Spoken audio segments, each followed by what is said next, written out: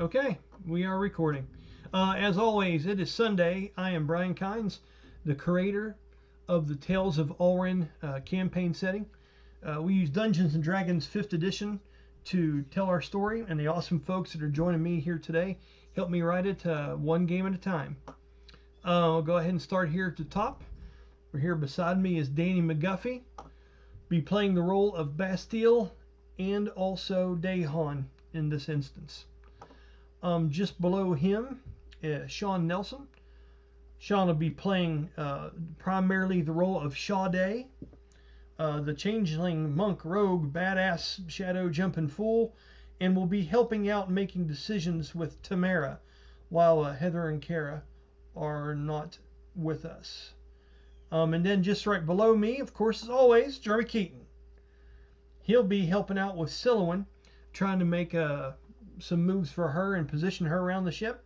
And then he'll also be primarily playing the role of Merc, which is piloting Brahmus, the celestial construct. Okay, guys, so I think there's nothing else to wait for. I'm going to go ahead and start sharing the screen and we'll jump back into this. Does that sound good? All right. Advanced share sound. Portion of screen. Share. Okay, is that coming up all right for everybody? Thumbs up for yes. Got it. Okay, good deal. All right then, let's go ahead and move everybody around here a little bit so I can see you all better. I like it. Okay. We'll have some music playing in the background. Let me know if it is anywhere close to anything but disturbing. Does that level right there sound okay? You guys can hear me talking and it's not overpowering, correct? Okay, that's the goal. All right. So, we have Merc down here, which he's doing a Flex Armstrong, Captain America on the helicopter, some really interesting shit. And it's great that you're using those touch attacks and spells at the same time. The shocking grasp. What'd you do? Inflict wounds? Badass stuff, sir. So we're going to say, and help walk me through this. I know number 3 here was the one that was laying on top of the globe. And that's one of the reasons why it hadn't blown off the ship. Because remember, we're sailing along at a pretty decent rate of speed here, as Aeolus is on the wheel trying to maneuver just about 150 foot above the tree line, trying to get in and out of the fog and lose these sumbitches. One of those 4 was dead. Dayhon got it with the ballista. Which one was that? Because we have 2 that died. We have number 2 that has been killed and number 5 that has been killed. I think that one by Dayhon now was the one that flew up to the ship. Okay, yeah, you're right. Okay, and I think it was hanging down in this area and came up. Now that one was gone when you came back, and you came back through that chrono jolt spell. You took it out on your way. Now you guys have done some wear and tear on shit, and especially the main big bad up here at the front of the ship. You guys have knocked down significantly, whereas it is bloodied currently. Okay? Just to kind of be a refresher and keep that in your mind. I believe that, yes, Alex decided for Dauntus to do that Eldritch blasting out of the cannon. So when it comes up to his turn, Danny, I will let you be the one that decides how you want him to use that cannon. Okay, buddy? Alrighty. And mind you, he also has his own explosives. I know. He's got all kinds of he's got all kinds of fun shit, dude. Okay? You were still up in that crow's nest, Shada'e, using the crossbow, correct? Awesome. All right. So, let's go ahead. Now, Jeremy, walk me through. I'm going to say number 4 is one of them that you had a hold of. Okay? And number 3 was the other one that you had a hold of the wing of, as it's actually flipped. It's not facing us like this picture is. It's actually flipped down with its wings covering over the aura of protection, and you have a hold of, I'll say, about the wing over here. Yeah. Okay. Number 4 is asleep, so I was able to kind of move it over with me Number 3 is knocked prone on down on the dome. I got both of those because him being prone was the only reason. Number 1, shadow didn't affect everybody down there. Okay. We'll make a note here that number 4 is sleep. Was it sleep or was it just dazed? And I know it's because Miyasha did that spell to it. Oh, hypnotic pattern. Hypnotic pattern. Okay, Yeah, that's it. dazed. Otherwise, incapacitated. Yes. And keep in mind, guys, that any kind of forced contact or things of that nature, if something spends its turn to wake it up or someone hits it, they snap out of that shit. But the reason I'm letting Jeremy have that is he was already tied to it and connected to it beforehand. Okay? So saying number 4 is in a weird state. Okay, let's go ahead and do that then. The next one up would have been P number 1. Peryton number 1. It's back here in the back. Okay. So Bast has actually not had an initiative roll with these guys because he just popped back in. Okay, so the way I had it, you were at first at initiative. Okay. And when you popped back in, you were in the dazed state. You would be at the start of the next turn. Okay? We've already went through on this turn. You, Drayden, and Merc just went. And now this will be the 4th person in this turn. Alright? So, let's go ahead and jump into this. Number 1. Sees this one laying down here over top of the globe. I want to do something just for the hell of it. Sean, roll me a concentration of a 1d20 and a 1d6 to see if Medelia is able to hold this protection up. I forgot to do that at the end of last time.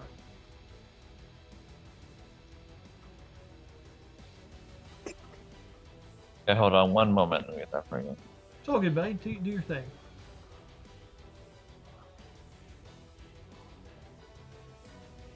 One d20 and a 1d6. Yes.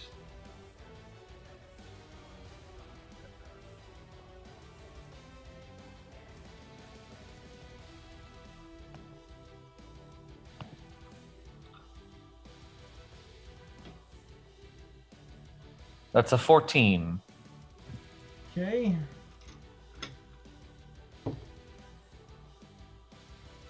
Okay.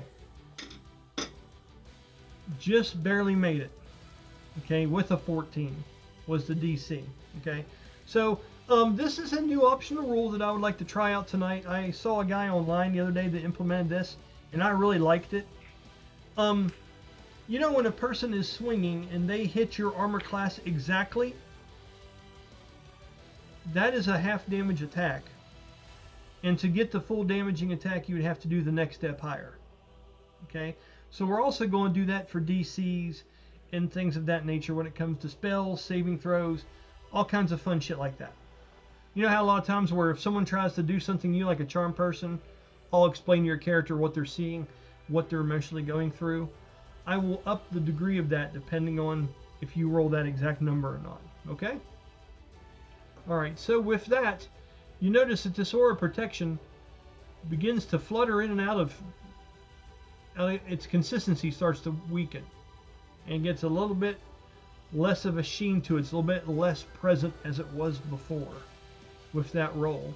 With that, the Peryton is going to go. It is going to fly up on here, and it's going to land on this other crow's nest that is now vacant. Okay?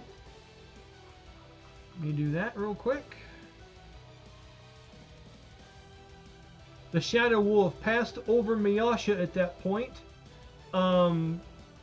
Jeremy, would you roll a saving throw for Miyasha of wisdom? It would be a 1d20 and a 1d6, and tell me what you get.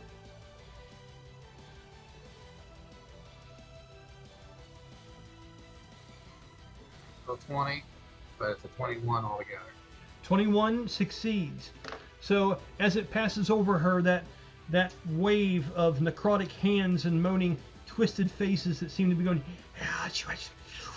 yeah, seem to wash over top of her. And as she seems to fight them, she does a backwards cartwheel and kind of spins as she is extraordinarily acrobatic and is able to dodge at least half of the damage. Oh shit. 11, 14, yes, okay. Although some of it does tear at her, you can see some of the chains of her chakram getting caught up into it. She is able to elude it, and she does not become stunned, and she does not lose her color. As this creature lands up here on top of this, it starts to call out. Okay? Almost as if it's talking to the big one over here.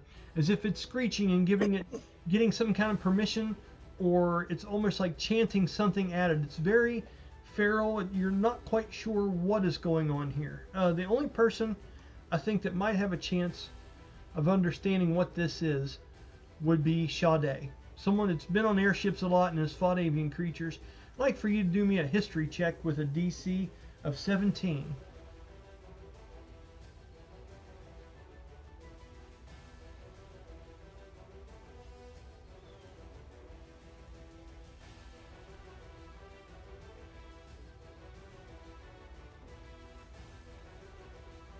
That's a 22.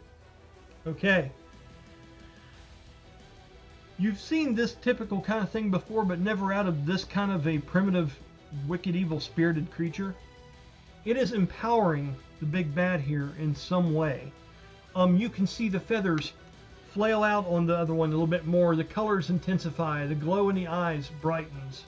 And with that, you can see drool begin to drip down from the sharpened teeth of this creature as it has done something to awaken it.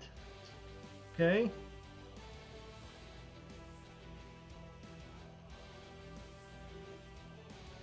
And that will be the end of that one's turn. You go ahead and mark that off. Okay, next up. Peryton number 3.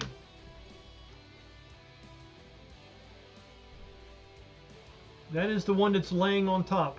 Now, it was, the one beside you was dazed. This one was not. It was prone. It was laying across the top of this force field. Okay, so, as it is laying there, once its head starts scrambling around, and imagine what this looks like to people inside of the globe. Okay? As Aeolus is like, everybody just try to hang on. As he's trying to steer the ship on the lodestar, he's looking up, and no more than 6 or 7 foot above his head is this failing wall of force, and this creature's head is snapping down and rubbing its face. It's got those crazy, like stag-like eyes looking down through it, and these things seem to be wanting blood. Okay, as it does, it's going to rear back. It's going to do a beak attack, and it's going to try to do 2 claw attacks against this shield to break through to get to the people on the other side. Okay.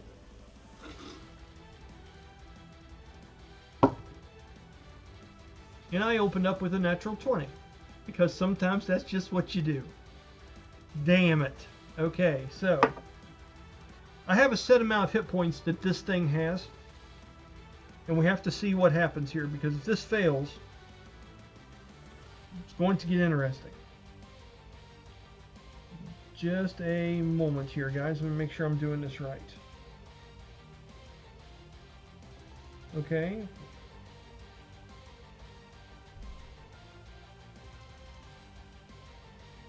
Okay, 20 hits. Let's see what it does.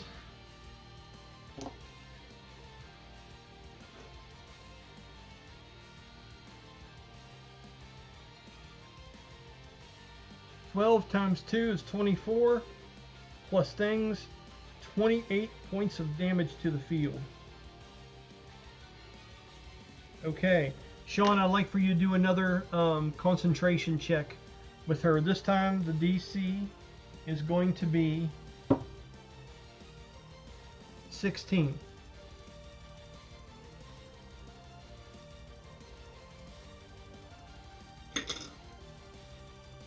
$22. That's awesome. Okay, good. The field still holds. All right. Trying to decide. I don't know if you could tell if the force field was bloodied or not.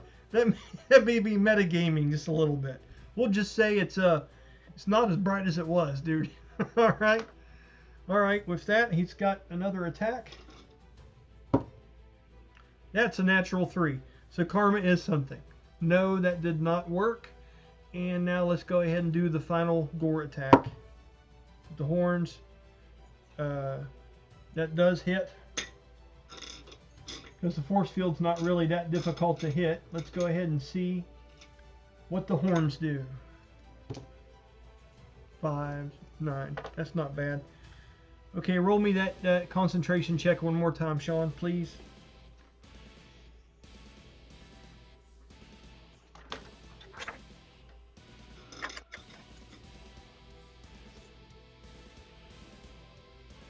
Don't say 1. You almost... No, it was close. It was close. It was like a 1, and then it turned, so it's a total of 25. Okay, God, man. I even saw it on your face. It's like, no, Sean. No, let's not. That's cool. Okay. I was a damn near perfect roll. All right, buddy. Resist it once again. Merc, they are struggling to maintain this shield. Okay? And you've got that creature by the wing, and it's just flailing down. And the only reason it has these attacks is, one, it's laying right on top of it. The shield's not moving. I would have gave it disadvantage in you having it somewhat grappled, but you only have a hold of its wing. It's not like you're committing both hands to it. It just can't go anywhere else. Okay? Which is a double-edged sword, because that's great and all, but that also means it can't fly off the ship. So it's a tough situation. Let's go ahead and say that is the end of that one's turn. That was P3. P3! And now it is Sylowen's turn. So, move the action over to the front of the ship. After losing her argument with Dauntus, which is far better at shooting the arcane cannon than she was, I believe Tamyra had blessed everyone here, giving them a 1d4, and was still able to maintain and hold that up.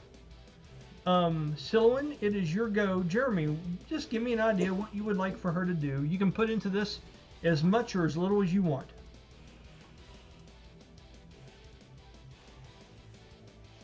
You are muted. Womp, womp, womp, womp, womp, womp. You're right on, right on. If I recall, that Eldritch Cannon left a pretty decent hole in this thing, didn't it?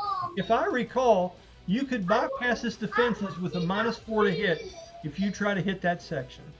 Well played, sir. I was gonna say, because she sees that opening, she's gonna want to stick her glaive. Nice, nice. And okay. I think it's gonna come by way of a bolt and a gale force descent. Look at you. Down to it. You are making Heather proud right now, sir. Okay, let's go ahead and do this then. Let's go to her. She's like, fuck yeah. Sylowen, there you are, young lady. Okay, let's go ahead and get the Lance graphics up. Let's go ahead, and I think you have the Gale. Where's that? Where's that? Where's that? There it is. Love doing this shit. Her name's going to look backwards, but I don't care. We're going to do something here because it doesn't make sense that she's facing the back way from the creature. We're going to move her. Like she just straight up backflips in the air. Yeah. Her name's backwards, but I don't give a shit for this. We're just going to do it. Okay? So, with that, yeah, she backflips, right, Jeremy? Alright, she bounds into the air and then comes down on top of the creature. Yeah, that's kind of nice. I like that a lot. Okay? And I want you to go ahead and roll for your attack. So that took half of your movement, or 15 foot. And it also, you remember the modifier differences, correct? I think it adds 1d6 for every 10 foot, correct? Okay. And her vault at this level is at 40 foot? How far do you think how far of a drop do you think she would have got from 40 foot? That thing like 10 foot in the air? Well, you know, here's the thing. It's about 20 foot above you guys. Well, no, it came down because it was attacking people when she hit the cannon, wasn't it? So I'm going to say if you jump up 40, you can come down You can come down 30 of that. I'm going to put it in that 10-foot range where the top of its head is like 10 foot off the ship, but its feet are more like 4 or so. So I'll give you 30 foot of that if you're happy with that. Bam! I think she's got a plus. She's got a plus 11 to hit, doesn't she? I believe so. -4, plus 7. With the -4 penalty for aiming for the spot. Yes. Okay. And what is the total roll? Have you rolled it already? Not yet. Okay, let me know. 'Cause I'm one edge of my seat, sir. Need to know. It'd be a 19. 19 total? Yes. Or plus 7. Yeah. Okay. And does she have weapon specialization? She does. Who is gagging? You need to have a CPR trained person available. That was awesome. That's a 22 to hit. Okay, that hits and breaches. And the reason being is its defenses aren't taken in consideration here. Only its ability to dodge and block. You are bypassing its defenses by taking that -4 of hitting this small open area. That is a breaching hit, sir. Please roll damage on the big bad. That's 3d6 for the fall. Yep. 1d8 for spear. Glaive, yes. Yep. She gets a plus what to her attack? I don't even have that. I don't know, sir. Let me see real quick if I can find it. Just roll an extra 1d6 and we'll call that our modifier. Oh. Nope. Dice are nice that way. That would be 7. 15 points of damage. 15 total? Okay. You rolled low, sir.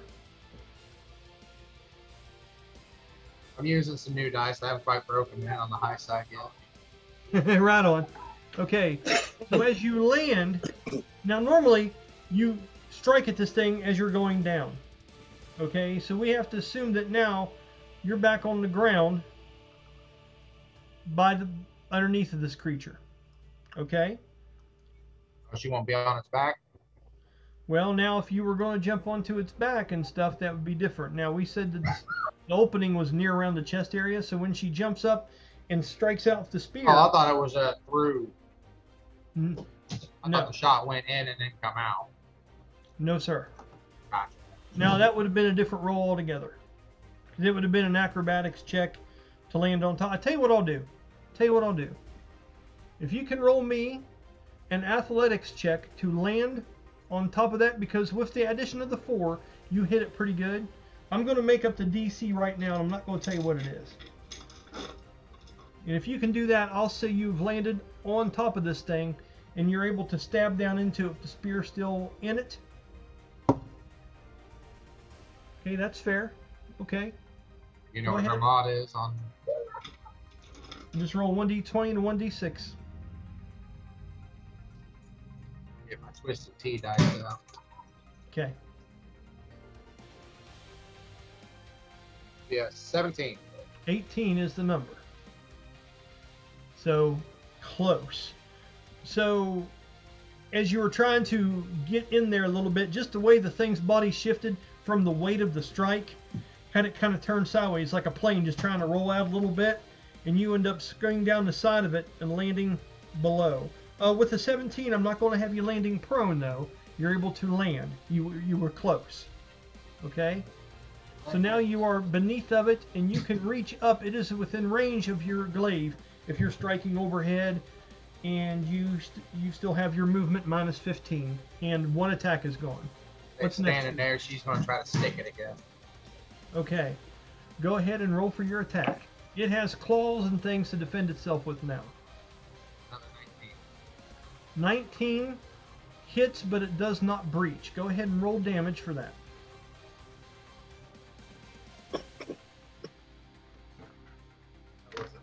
D8 plus D6. 10 points of damage. Nice. Okay, and as you do, as a reaction, I would like for you to do a wisdom saving throw. As you have landed in the shadow.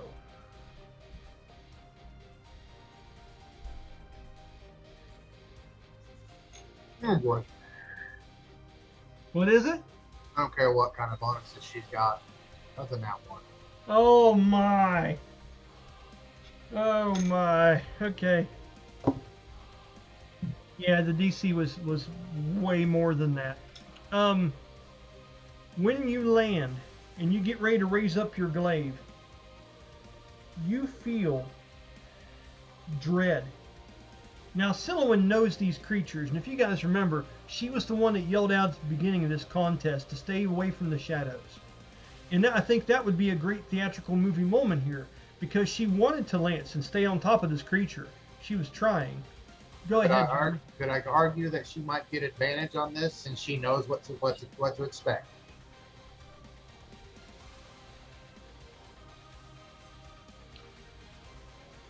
I'll leave it in Danny's hands. If Danny rolls a 1 through 5 on a 1d20, I will possibly give you advantage just because you're smiling about it, and I'm not one to try to fuck a guy. So go ahead.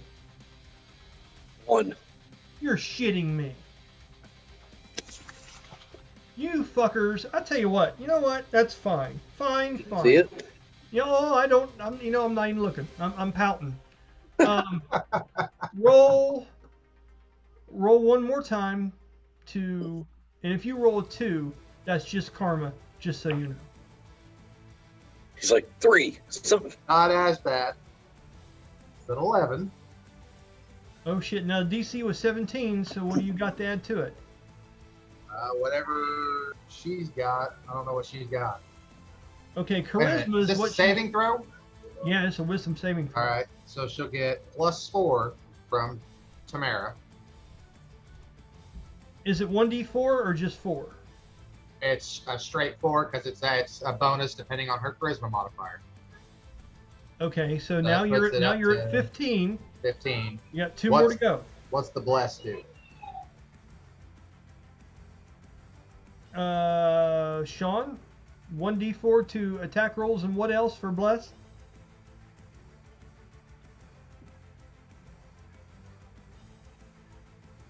It's just the 1d4 to attack rolls and saving throws. But I don't think I cast bless. What is Sylowen's Hold on for a minute. One thing at a time, guys. charisma? Because I remember I cast the thing that Tamyra currently has is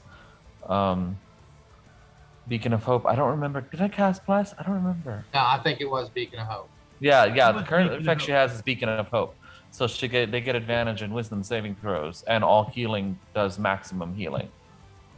Okay, so here's the thing. You already had your advantage on the saving throw, so the Beacon of Hope's not helping you. So I've got the 15 altogether, and I haven't rolled anything for her bonuses. Are you going at a D4 or a D6? For wisdom, I don't think she has a high wisdom. I'm going with a D4 on that one. I'm not trying to contradict you. I mean, I know that's not a high. Oh, stat. you're good. I don't know what her stats are right off the top of my head. Yeah. 2. So 17. Okay. All right. You know what? Yeah.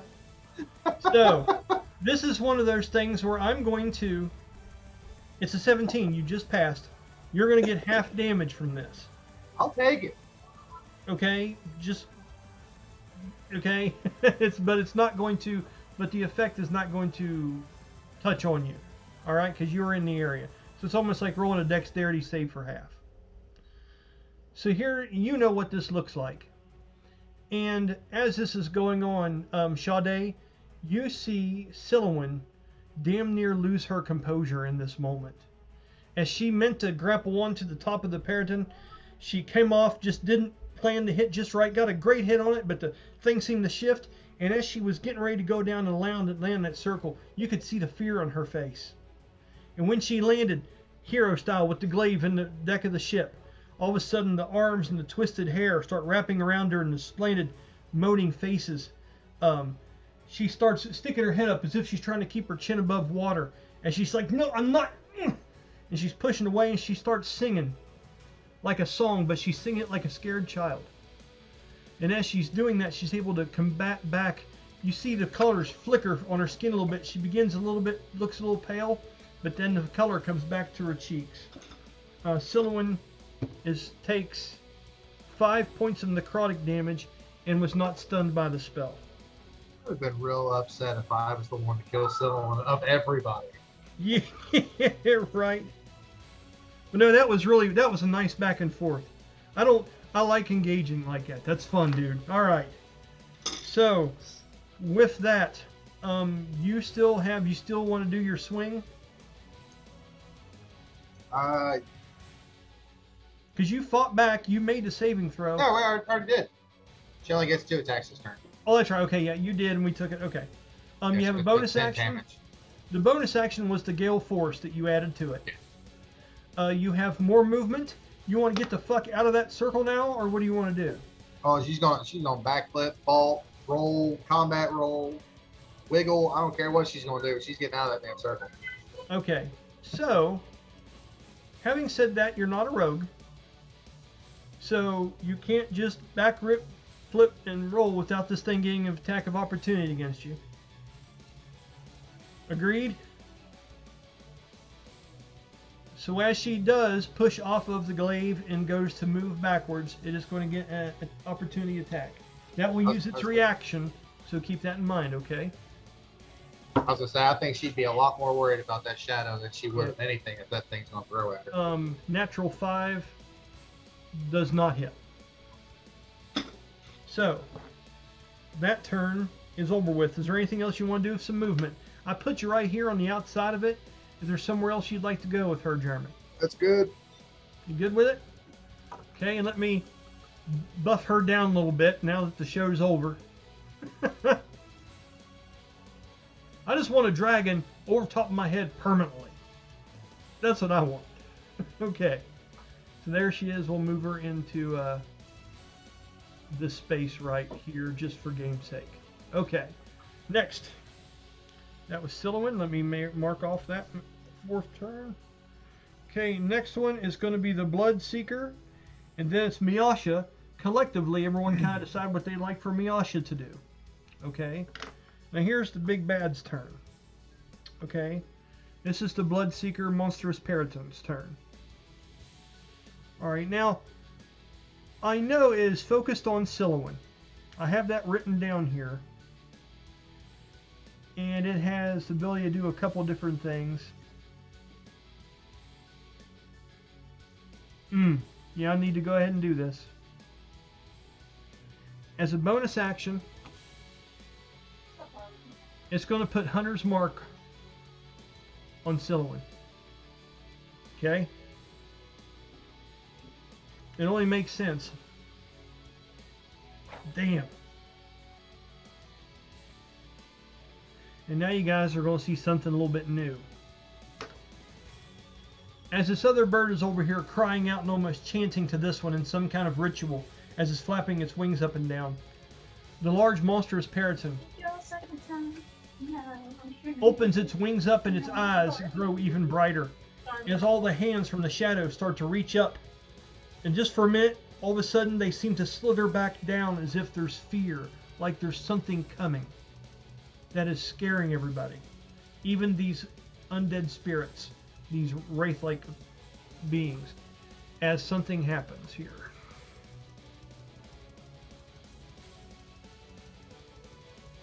And it is right here.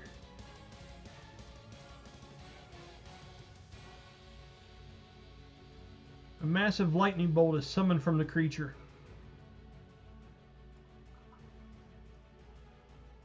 From the skies above.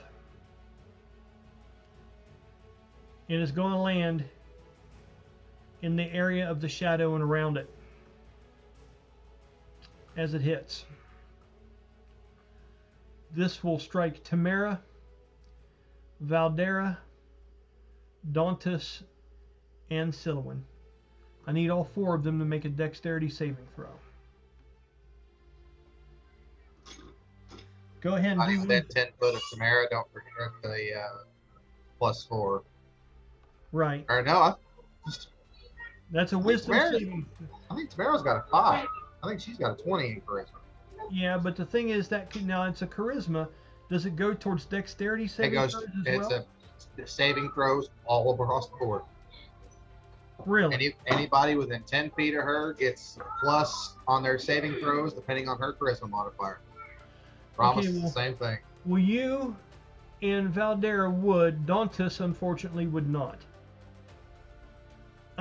This thing, I'm going to have you roll also, Sean, because you're up above this thing in an angle. But the most you can take is half or none, because you're barely in the radius. This is wild lightning coming down, so it's not going to affect you as much as them, but it does partially get into your square. Okay? Dauntus is not going to, because obviously to get out of this with a dex, you got to roll out of the area. He's not leaving the gun. That's right. That's right. Well, what do you? I'll let you be Dauntus. What do you think he'll do here? I think he'll hold on to the gun, especially since it's being it's a lightning gun. He'll take a chance that maybe it'll help. Yeah. Now, do you think that's how his character would do? He's not the bravest person, my friend. Uh, Why don't you roll a charisma check versus? Actually, knowing him, as much stuff as he's carrying, he would definitely dive. That's what I'm saying. Roll, Yeah, roll a charisma just to see how his gumption is. If you pass a DC of 15, you're brave enough to hang out. If not, you're jumping the fuck out of the way. He's 17, but I'd like to make an intelligence check since he's got enough bombs on him that might be a bad idea anyway. We'll go ahead and say you can do what you want to do. Okay? So, Jeremy's like, did I hear bombs? Yeah, you did. And there's a graphic for it, too, because your DM rocks. I think he is definitely going to roll. Okay. Go ahead and roll for him. And, guys, we're just have some fun. The DC for this, 18. He didn't get too far from the cannon with a natural 5. No, he did not. So, so you did not pass the dexterity saving throw. You're going to take the full blunt of this. Jeremy, what about Sylowen? He rolled 17. Okay, so 18 was the DC. You'll be taking full from this. Shada'e, what did you roll?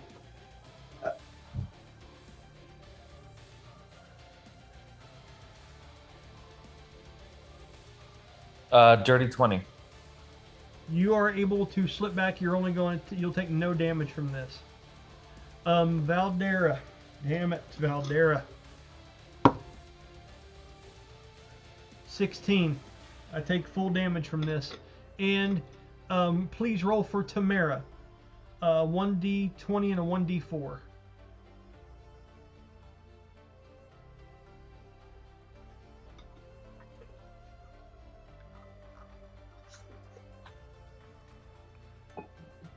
Let me know what you got, Sean.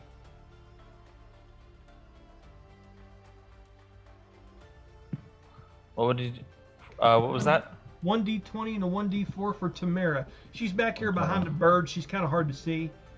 She's going to see if she has to get out of the way as well. Ooh, that's not good. She's got a 6 total. Okay, no, she takes full damage from this. Okay. So. And she has to roll concentration. Yep. DC's 18 on the concentration as well. And that's a constitution, right? Yep. Okay, so she gets +3 to that.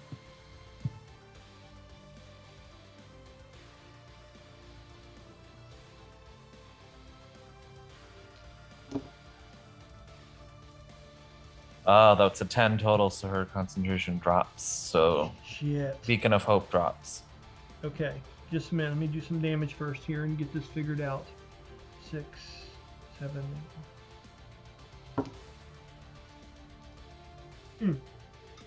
Damn it! Okay. So, here's what it looks like, guys.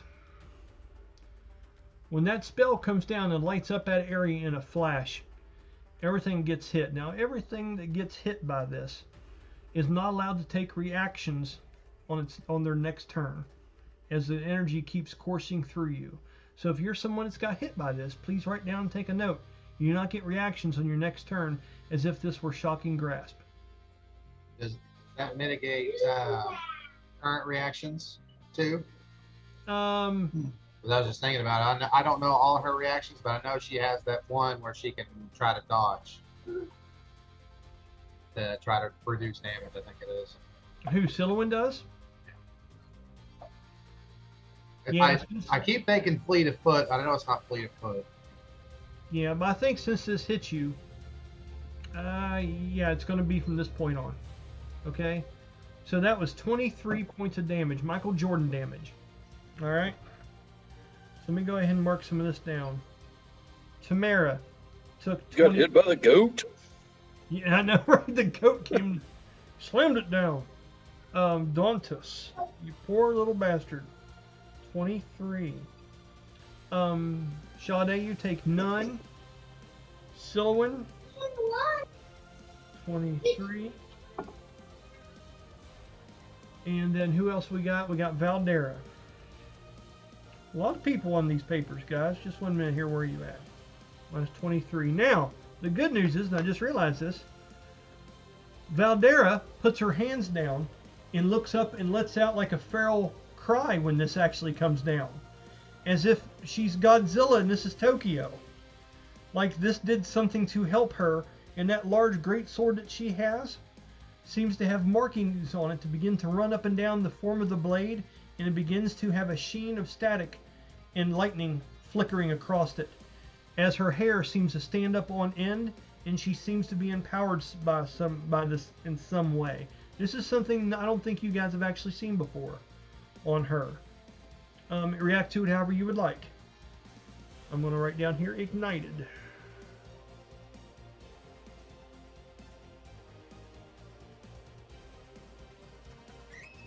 Okay, awesome. Cool. All right. With that, the creature is going to move. Let me go ahead and take off the lightning. And then let me go ahead and take off Tamyra's spell real quick, unfortunately. Oh, that's going to be under the map. That's going to be under map effects. Let's go ahead and do...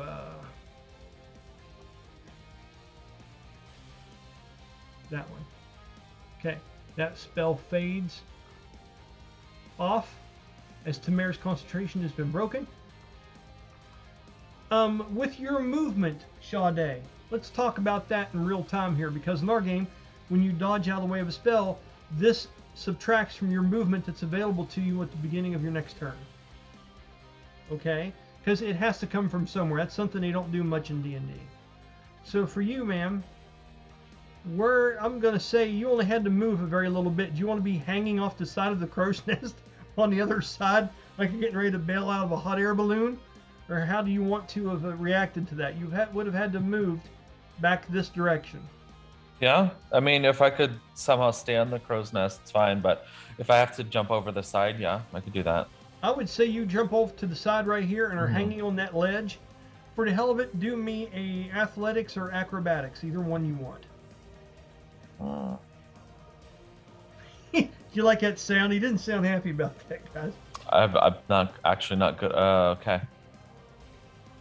Acrobatics it is, and that's a 21. Okay, the 21's good, because this shit could have went south really quick. There's ropes enough there. We would have caught your foot in something. But you go to jump over the side with the 21. You're making it look pretty easy. You're just clinging to the side like a cliffhanger, like you're climbing that shit in the healthy balanced gym. Okay, so without getting too lost here, the Peryton is going to raise back up away from people, which is great because people don't have reactions now and they can't attack me if opportunity as I'm climbing. Shada'e can. Shada'e can, but she also jumped over to the side and is hanging on the edge of a thing to jump out of the way of the lightning bolt. Now, unless you want to debate that, you're more than welcome, Sean, because I am a good listener, if nothing else. It's fine. He's like, whatever, man. I think you could let go and pop a shot off. So now you're his defense lawyer. Is that how this is working, Danny? I see the grin on your face, you bastards. I see it. I mean, you know, when it's my here turn. it goes. Oh, now. See what you did? You opened We'll up see. the floodgate. We'll see. So, okay, let's have the debate now and get over with so we can move forward. So, what are we saying? I mean, it's I'm listening. Go ahead. it's technically with. I mean, an opportunity attack would be if it was within range of me. I mean, I don't think I would get one. I mean, I could. It would, but if you would allow it, I would do it at disadvantage because, well, it would cancel out because I have insightful fighting. That's fine. I will let you do it with true disadvantage if you can prove to me that that crossbow is a one-handed weapon. Yeah, it is. It's a hand crossbow. Then I will let you have an opportunity attack against this thing with true disadvantage. Okay. Just because you're Stallone hanging on the things like, hang on! You know, and you're trying to shoot at the same time. So, let's see what you got, man. Put an arrow in this one. Okay, well, I'm going to do you even a bigger favor after that. Go ahead. I mean, there's more. With disadvantage, the total is 25 to hit. Oh my, really? Let me make sure. Yeah. I mean, this thing's beefed up a little bit. That hits, but it does not breach. So go ahead and roll the damage. Now, since you didn't call it out, this is an average arrow, correct? Yeah, it's just an average one. So it's damage. What is it say? So.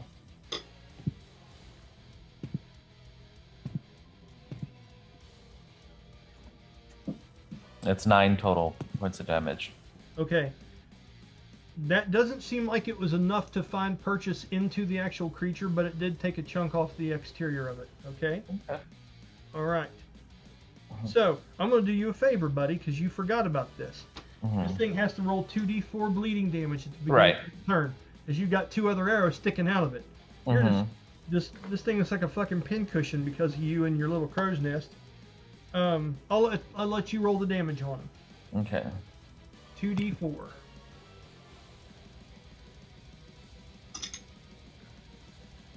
Hey, 8 damage. Nice, buddy. With that, I'm going to go ahead and say it is official. This creature looks rough, guys. There is blood dripping out of it, and as the blood drips out and it starts falling down into that pool of shadows down below it, you see the hands start to rise back up again now that the lightning thread is gone. Okay? With that, who's up next? This is fun, dude. Fuck yeah. Bloodseeker 6. Down. Okay, so now we have Miyasha, and after Miyasha, Shada'e's on deck, then Dayhon. Just keep that in mind, okay? Start thinking about stuff, guys. For Miyasha, what are we thinking here, folks? We want to try some other kind of fancy little spell? We want to get the chakrams out and attack some shit? Does she want to do some kind of dance and try to distract these things? What's the group think she would be trying to do? I know that hypnotic pattern was helpful as hell. What was it? That hypnotic pattern. Okay, I mean, and what's cool is, and I don't think Alex realized it, but that's not just her casting the hypnotic pattern spell. That's a dance thing that she does. It's called a luring distraction, and she works on people that can perceive her. So it has the effect of that spell, but it's her doing all kinds of cool, sick shit, and things can't help but stare at her. So that's the flavor of it. So she's doing some kind of ridiculous breakdance shit down here that only demonic antlered birds like, because that's D&D. And we're going to go ahead and make a DC for this, just for shits and giggles. Jeremy, roll me 1d20 and a 1d8, because her performance, she gets mega bonuses on performance.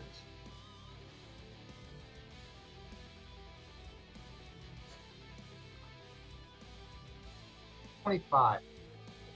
A 25, you vicious bastards. Between Danny helping him. 24. Sorry. Oh, you took it down by 1. Such a heart, Jeremy. I really appreciate you, buddy. All right, so let's say who can. I'm going to make that the potency of the spell itself, as far as what it does if they're watching you. But I'm going to give her a free action to do something to draw attention to her from these creatures. So I want you to roll me a charisma check, just a 1d20 and a 1d8, and tell me how high a number it is. The higher the number, the more these creatures are possibly looking at her when she does this. I think that's a fair way to do it. 16. 16. Okay.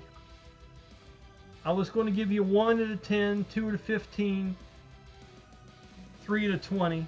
I'm going to give you 2, and I'll make it these 2 here that are closest to you. Okay? Well, what about that one? That one's already dazed, so... This one is? I don't think it could perceive anything if it wanted to. Okay, this one here is pretty focused on biting through the shell. So... it's going to be down. This one's going to be... if someone was attacking him... I mean, I hate to say it. Well, this one here was really focused on her, but it took up into the air. I'm going to give you the big bad in this one. Beautiful. I mean, it's only fair. But what really sucks for you is, with the legendary resistance, it does not work on the big bad. But you made it burn one. It's a good job.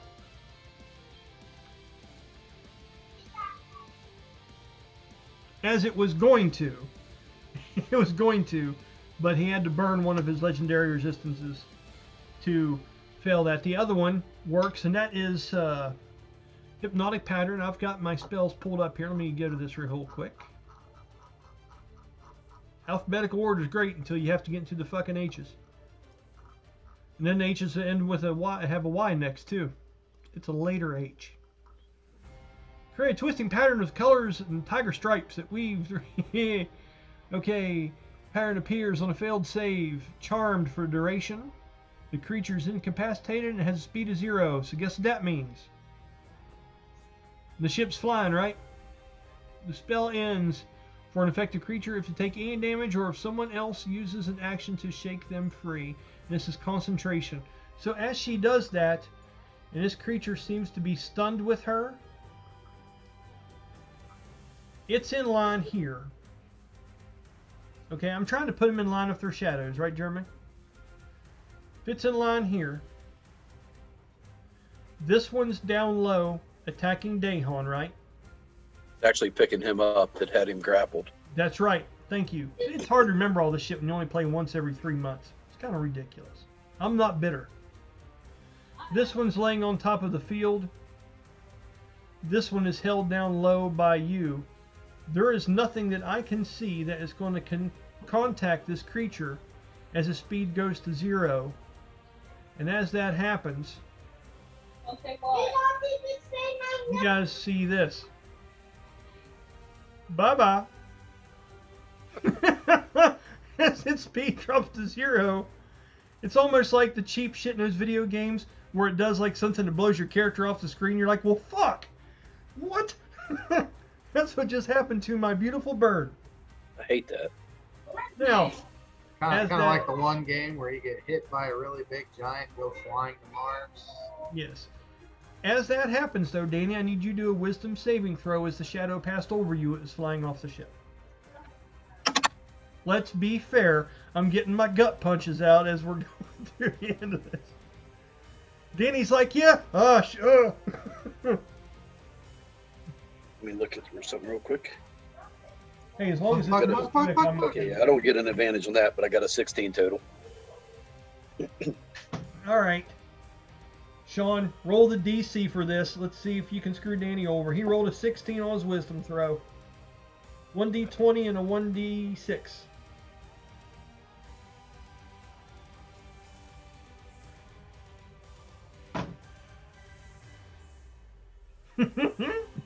It's a 10 total. Yes! Damn it. I think you guys I think you just out to get me. No, it's shitty. Hey, I'm rolling on D&D Beyond, so I have no control over what the dice. I got those fuckers to blame for this mess. Okay. All right. This insult to my perfect trap. All right. So it passes over you, Danny, and you feel the voices coming at you. And as they pass over real quick, you kind of bear down. You wish the phoenix was still up. It could have helped you a little bit, but it wasn't. And as you hunker down, you can feel the cold claws go across your body, and you feel them almost trying to. You almost have choked up emotions as it starts to get into your soul, but you're able to push back. Actually, he would be pretty easily pushing through because he passed it once before, and he has the Sutaga because of where it tried to fear him before. That's true. That's true. You would have had advantage on that roll. You take 4 points of necrotic damage as it washed over top of you. Okay? And that is the Phoenix would have helped. Huh? The Phoenix would have helped out a lot with that. Yeah, it would have. But that damn DM made you knock that down a couple rounds ago. It's all right. Good for him. Good for him. Absolutely. It's actually a great decision. It's going to work for me. Well, shut up, Dan. So moving on. Let's see, whose turn is it now? Midland Bites of Dust. Yeah. That was number 1, wasn't it? It went flying off through the back end of the ship. Yeah, it was. Let me double check here and zoom in and make sure. 4, 3, 6. Yep, 1 is gone. Let me move him off here real quick. Give me a second. Okay. Come on, Shada'e, see what you got. All right, yeah, and just so you know, the order here, you've got Shada'e, and you've got Dayhon, Valdera, and then another one of these, Peryton. Okay, that's the order. So Shada'e, what's happening?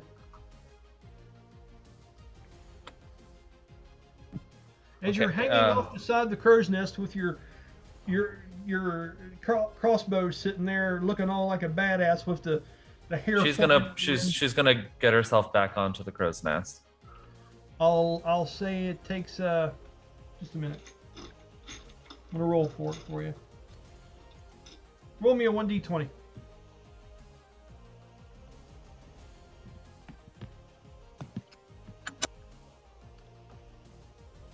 That's a 15. Takes 10 foot of movement to get back into where you were in good standing. That's fine.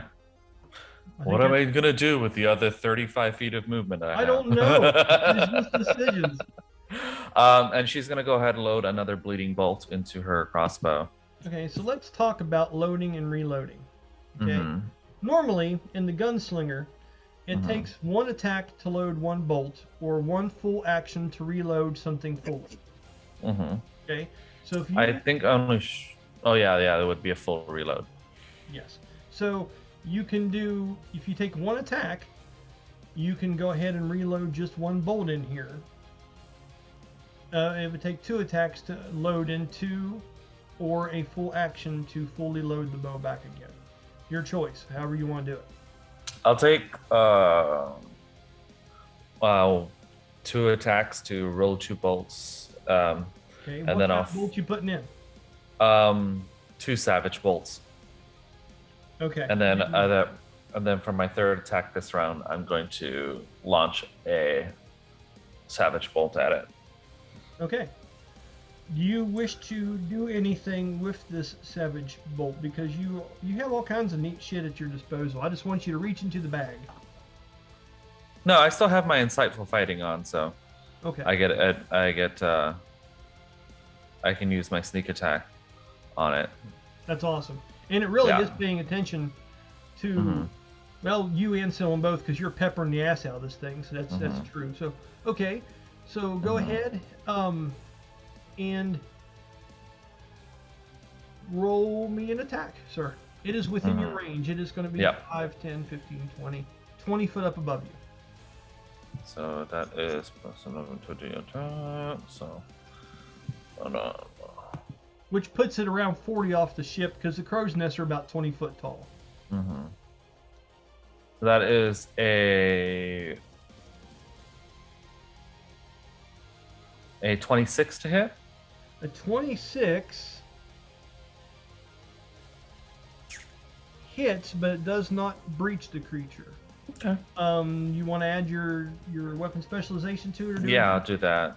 Okay. It's a D4, right? It is. You already used your once a day D6, didn't you? No, I haven't done that. I mean, it's a 27, so I don't know if that makes a difference. It doesn't in this case, no. Okay. Not quite enough. But you do hit the damn thing. Okay. Go ahead and roll your damage. Damage is bolt. And that's sneak on top. Yeah, Jeremy, what's up? Speaking of Savage Bolts, did that thing take its bleeding damage? Yeah, I did it last. Okay. Your awesome DM reminded him, buddy. It's all good. So that'll be, it's 1d6 plus 2d6 total. So 3d6. Ooh, that's not too bad. Okay. So that's that, plus my bonuses to the damage. So that's a total of 21 points of damage.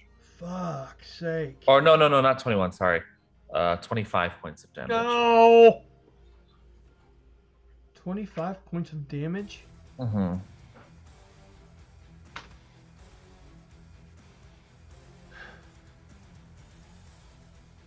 Paint me a picture, Sean. What's it look like? Okay. Shada'e is gonna like focus, take a deep breath, aim the Duncan? crossbow, like straight for the throat of this thing, Okay. and just let it fly. Okay. As you Take do, Duncan.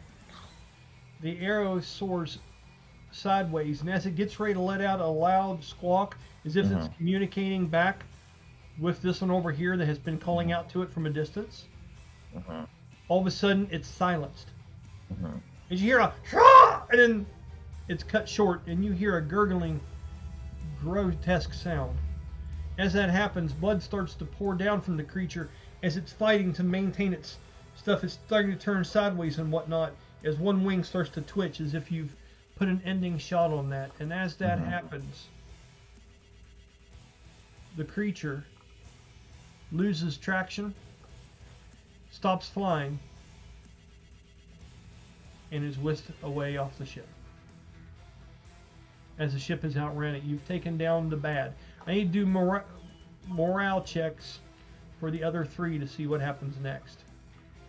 So, I want you, for just the hell of it, to roll me a charisma DC, a 1d20 plus your charisma bonus, Sean, just to see how threatening of this was.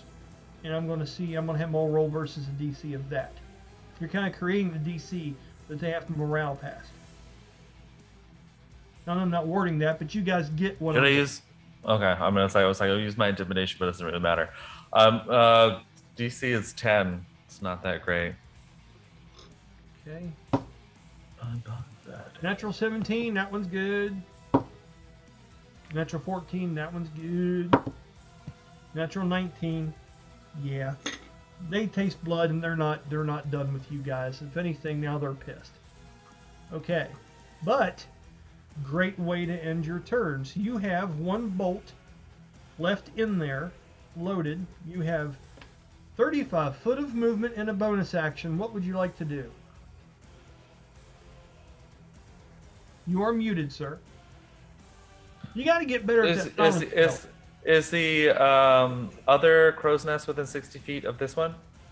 Well, here's what's great about it. I'll tell you. 5, 10, 15, 20, 25, 30, 35, 40, 45, 50, 55. Absolutely. Are you shadow stepping as a bonus action? Yeah, Shada'e will shadow step as a bonus action to the other crow's nest. Hello, Mr. Fancy Pants. Here we go. What am I quoting there? For inspiration, what am I quoting? The first one that gets it. Well, hello, Mr. Fancy Pants. 3, 2, 1. Nobody? Ash from Evil Dead. Oh. Damn it, you guys. Inspiration was right there. All right, so Shada'e, a.k.a. Mr. Fancy Pants, is over here now with a bonus action. You have one arrow loaded, and you have... Is that the end of your turn, sir?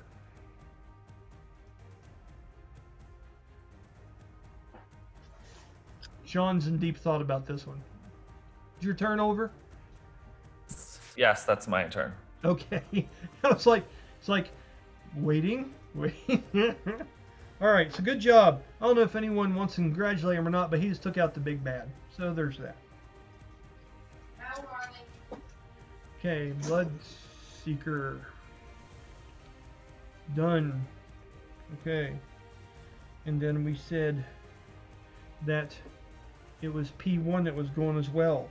Bam. Okay, good job, guys. Next person up is going to be Dayhon, sir. What's going on over here, buddy? I'm currently 10 feet off the deck because that's all the movement he had. Okay, But so talk to me I'm gonna about use- 10 foot off the deck. What I'm do going to you- use my bonus action and invoke the behemoth stance. I just got real heavy. Oh, you're hanging on to it, right? It's grappled. Yeah. 10 Yep. foot up off the deck. Okay, I was like, what in the fuck are you talking about? Okay, so let's go ahead and go to that. Number 6. Where's his shadow at? So let's fix that. There it is. Okay, so let's move the shadow to where if it's right here, 5, 10, we did that. Okay, so it's 10 foot up off the deck. Let's move the graphics around a little bit, okay? So he's 10 foot up off the deck. And He's got me Dayhon, with him. I'm getting ready to take you up there. Okay, Dayhon. Where are you, Dayhon? Way down there. And you are up here. Now, did you talk about what part you were hanging on to? Are you tail feather, leg, arm? What are you doing? I used a reaction as a counter strike when he grabbed a hold of me, if I remember, and I So, grappled challenge. back. Nice. So You're we- right there. Okay. So because I have him grappled and I've just gotten much larger, I'm going to use grappling mastery and do a slam. Okay, so let's talk about this theoretically. You are grappled with the creature. That is correct. Now, if you are entering in a stance and you're taking on the form of the behemoth, how are you doing that when your hands are busy holding on to this thing? It's more the mental focus than his stance. Is that what you think? Because I know many times that we've played, you've talked about the arms for the horns and rutted the foot into the ground and took on the actual stance. So you have to. Oh, so you're saying that's you hanging on to the legs. Yeah. Tell you what you're going to do. Let's just call this what it is. Let's call this a pulling off bullshit roll. And I'm going to set the DC at 15. Okay? And I'm going to have you do a performance check to be able to do this dance as you are 10 foot off the ground holding on to chicken legs. And let's just see if you can bullshit the DM. Let's play bullshit the DM, everybody. Come on. What was the DC? You tell me. Because I got a dirty 20. It was a 15. I got a dirty 20. All right, you jungle Jimin bitch. Look here.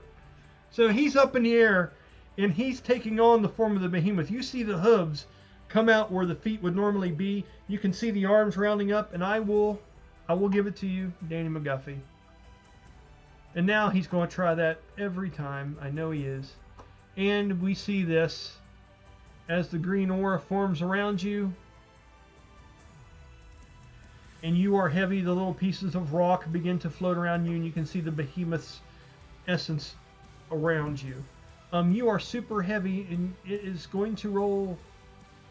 So you did your bonus action. He's heavy, but this is happening fast. You're willing to do a slam because he's grappled. Right, so I'm taking everything I got with the enhanced large creature strength and slamming it to the ground now. Is it fair that I give him disadvantage on his strength check versus that? Does that sound like it makes up for what you're trying to pull off here? Yeah, I also have advantage on strength saves because of Sutaga. Okay, and Sutaga is because you compelled a duel with this thing? No, that's because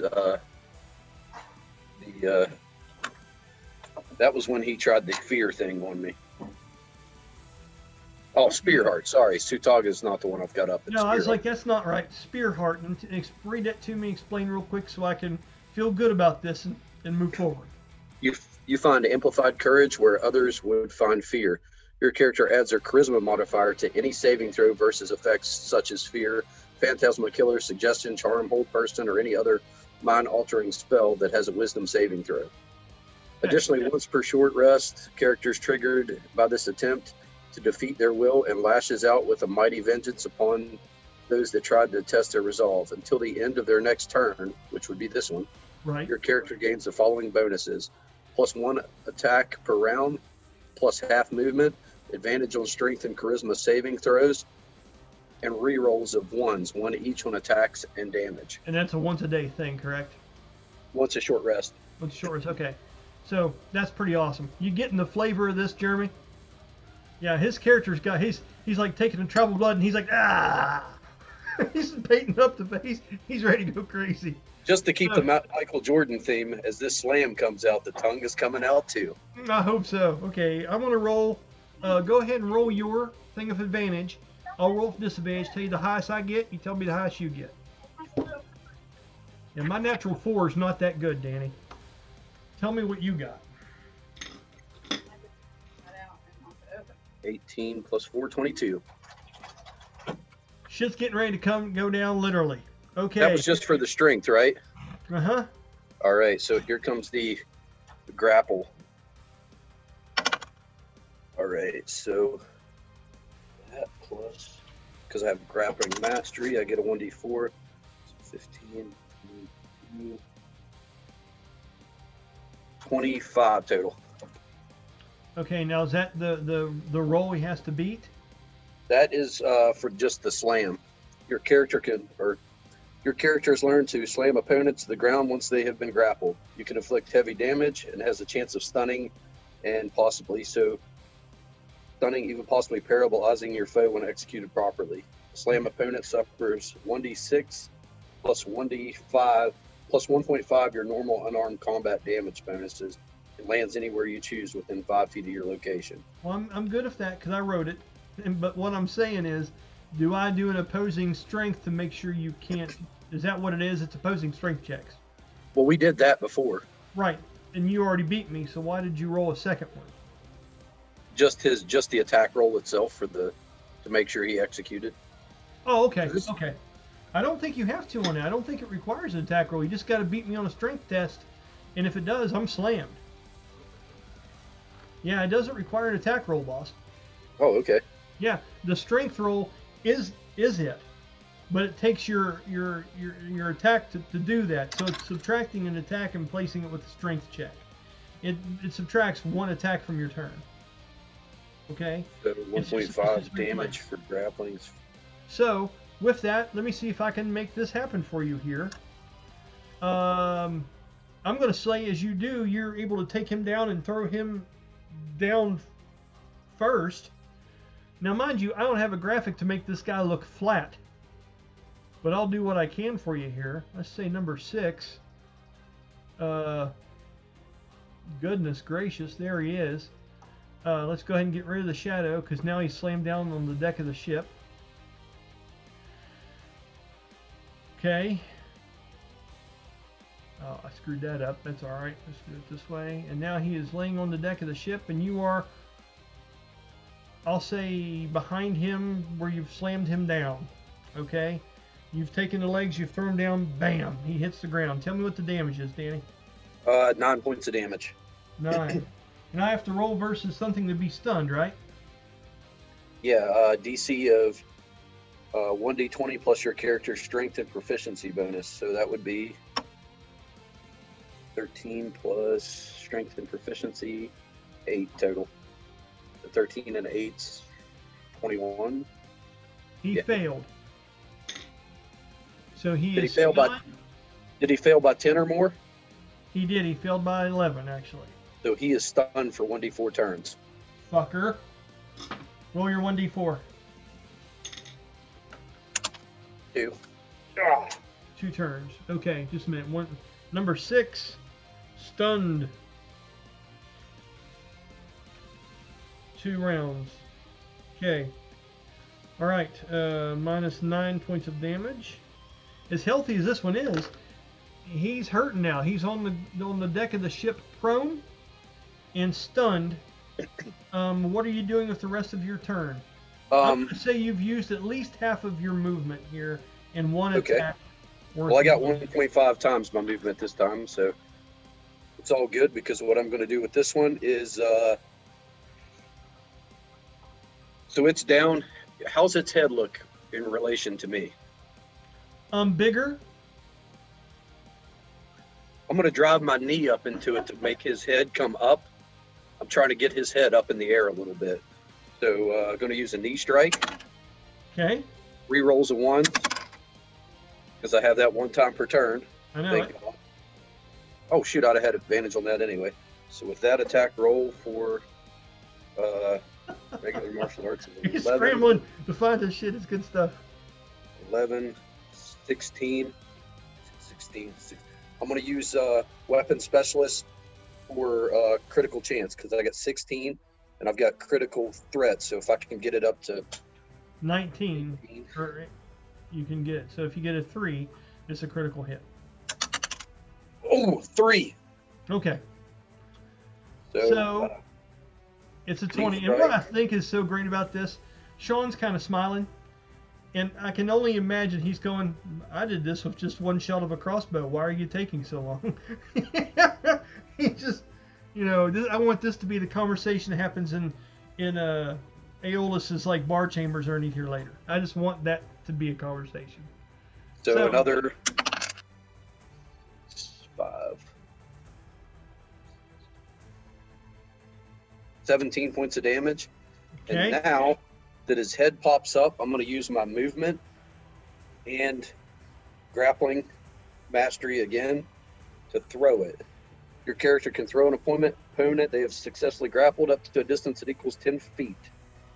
At a minimum, plus additional 5 feet for every 5 points you exceed your opponent on a grappling roll. You want to throw it off the back of the ship, Danny? No, I'm going to throw it into the one on top of the other one. I'm going to slam them together, see if I can screw them up. Oh, the one that's laying down on top of the shell? Yeah. Okay, so real quick to make sure I understand this before you roll. You used half your movement to bring it down. Okay. And then you slammed it by using an attack. Okay. You used your bonus action to invoke the behemoth, right? Right. Okay, so those 3 things are gone. Then you took a knee attack to bring his chin up. You're like, come on, buddy. That's attack number 2. Okay. Do you have 3 attacks this turn? I do because I have the. Okay, right. I know this. I know it. All right. So for your 3rd one, you used it to get another grapple, correct? Because you're getting ready to throw it again. Yeah. Okay. So roll your strength check with advantage. I'll roll my disadvantage to see if you're able to grapple me. We got to slow this down and go in steps so I know what's happening here. I've got to contain the fuckage, Danny. 32 for grapple. A 32.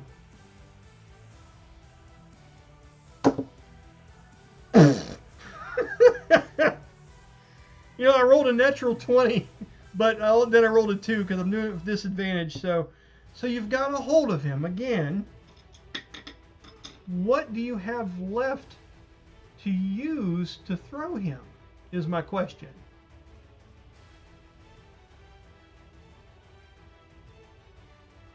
I couldn't hear you. What was that, Danny? Did you say nothing? Did you say nothing? I have nothing left to throw him. I think it's what you said. Yeah, that's pretty much it. Okay, so that's all right. He's grappled. He's like, I got a hold of him though, so kiss my ass, Brian. I love D&D, man. That was really good, Danny. It was a good turn. Actually, no. Oh, no, you're done. He was stunned. I could have picked him up and threw him with nothing. It's too bad you didn't think of that. All right, moving forward. So Danny tapped into the behemoth Chuck Norris within himself, took this thing, threw it down, picked it up, went to throw it again, was like, oh man, I'm all out of cash. So now it is going to be, that was a good turn, buddy. I'm just giving you shit. Let me see here. Dayhon is done. After you, it's Valdera. My turn. Okay. And that is going to be Peryton number 6. His turn's done. Okay, Valdera, where are you, young lady? Over here. Okay. On Valdera's turn, this is really cool because she's all juiced up. Problem is, she has nothing to swing at right now. She kind of, everybody's gone. So, Ain't that she just about is her going- usual luck, though? Pretty much, bud. Pretty much. I just let everyone else steal the show. You know, people can shoot across here with their fancy crossbows, and they can slam people, and I just gotta run and swing at shit. So let's do my dash, and if I get close enough to attack something, I can do a charging assault and get one attack at the end of my dash. So I've got 35 foot of movement, so that's going to be 70. Let's see what happens as I rush past. Nope, wrong person. Let's try this again. Valdera, where are you? There you are. Hello. Okay. Rush past Tamyra. 5, 10, 15, 20, 25, 30, 35, 40, 45, 50, 55, and you know what? I got to stop there because I wasn't taking into consideration that this isn't a flat grid, that I'm coming down levels of this ship. I'm stair-stepping. You know what I'm saying? I'm like bounding this shit like Mario Brothers bounds blocks and shit, you know what I mean? Let me roll an athletics check to make sure I'm not like on my face at this point. That's good, natural 18, I'm okay. I can't get any further than I am. Let me see if there's something I can do at range. Well, there wouldn't be. I did a dash action to try to get to it. So I'm going to say I'm at the top of the steps. I'm on the steps here. And I still have to come up steps 5, 10, 15, 20 more foot to get to the creature. That is going to be... That's going to be your turn. Nothing more I can do than that. Okay? Valdera out. Okay, next up. It's going to be Peryton 4, then Tamyra. Then Oma. Then Dauntus and Caliban. And then we start back over Fasteel after that. Okay? So, let's go ahead and go through some of this shit here. Where's the pencil? The pencil, Brian. The pencil. There we go. Okay. So, now we're up to P4. Which one is that? That's the one that's tied to Brahmus, correct? And dazed. Alright, buddy. And dazed. And dazed. Well, that doesn't mean he's paralyzed. It means he has a minus to shit. Okay. Or whatever hypnotic pattern does to it. What's that, buddy? Whatever hypnotic pattern does to it. Okay, yeah. Dazed. So, with her charging up the steps, and this one over here laying on top of this and screeching and trying to get at this protective barrier, it is going to try to... I'm trying to be theatrical and not be too logical with this creature, because the big bad is gone. Its sense of morality and purpose. It doesn't sense blood from you so much, Merc, as it does from the other ones, and it's not going to, it wants to just kind of be free of you, but it doesn't, you know what I mean? So, since you are only bound to it with, was it your hand or rope? Both. I've kind of got, well, the rope is wrapped around its horns, so he's kind of standing there with the rope like this, holding it down, and then he's got the other hand over there holding on to the bird's wing. So he's not in physical contact with it, just the rope wrapped around his horns. Okay. It is going to try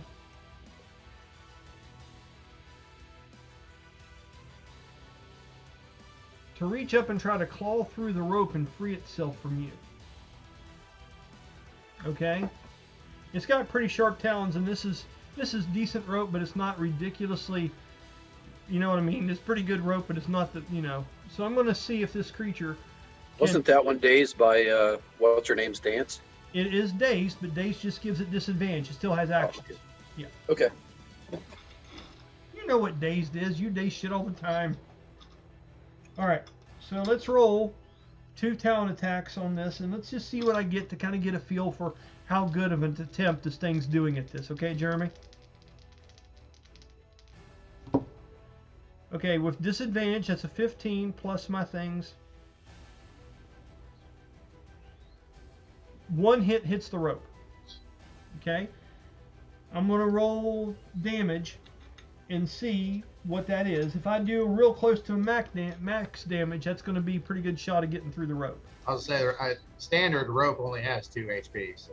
Yeah, well, I know, but this is pretty sturdy stuff. I'm just going to give it a shot here. Now, here's my question: does it sever itself from the ship side, from my side, or both? Because it's either still going to be horn to the ship or horn to me. Otherwise. From you first.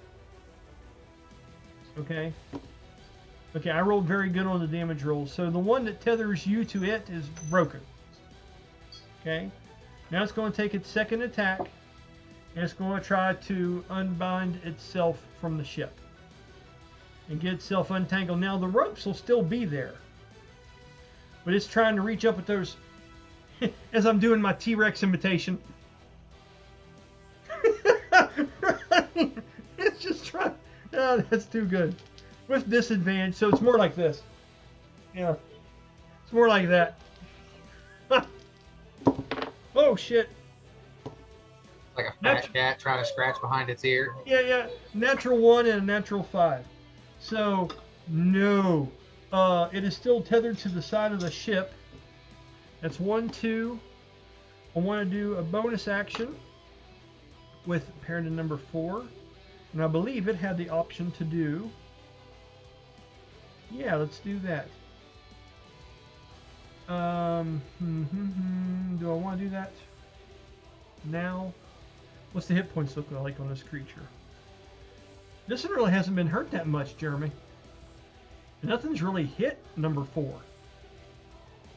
It's been grappled and pulled on and done with and shit, but no actual attacks against it have happened yet. Let's go ahead and say that it is going to... I'm going to spend its bonus action to do 1 additional at the rope and see if I can get it with disadvantage.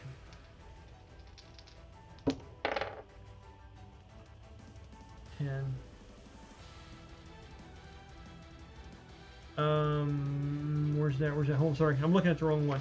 Just a minute.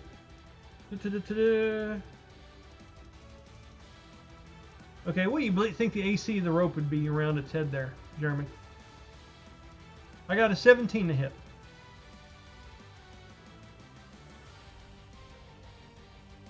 I know rope on a standard, it's a 17 strength check to break. Or I guess you could say that might be, I don't know, I feel like a 15 at the very least just to get up to its horns. Okay, so I'm going to do this, and I'm going to do a damage roll. If I roll lower than half maximum damage, it's not going to be able to get through it. If I roll half or more damage on this, it's going to use those sharp talons that it has off its feet and be able to cut itself free. Okay? And it does. After scrambling around and fighting these ropes and shit like that, pieces and remnants are still tangled up in around the antlers and stuff on it, but it has freed itself. I'm also going to say that all that maneuvering around took down its movement. I don't have to do that. That just makes sense in this situation. Okay? So once it breaks free, the natural inertia of the ship, it's going to go flying back like 15 foot just because the ship's going, right? So if you want an attack of opportunity on the creature, you can have one, Jeremy. Oh, I'm taking it. Oh, I'm going to do it. Nice, buddy. This thing ain't getting away so easily. Do you have any feats that make that a better situation for you, or is it just standard? I think it's just going to be standard. Alrighty, go ahead. Remember, you can pump in something on your touch attacks if you want to also. 17. A 17 in this situation, I need to take into consideration it doesn't have all of its defenses right now against you. A 17. I was trying to use my feet to get something off my head. I'd be pretty winded right about now myself. Yeah. A 17 hits it, it just doesn't breach it though. Go ahead and roll your damage, sir. What were you doing? Sword slash or fist blast, or what were you doing? It's going to slash at it.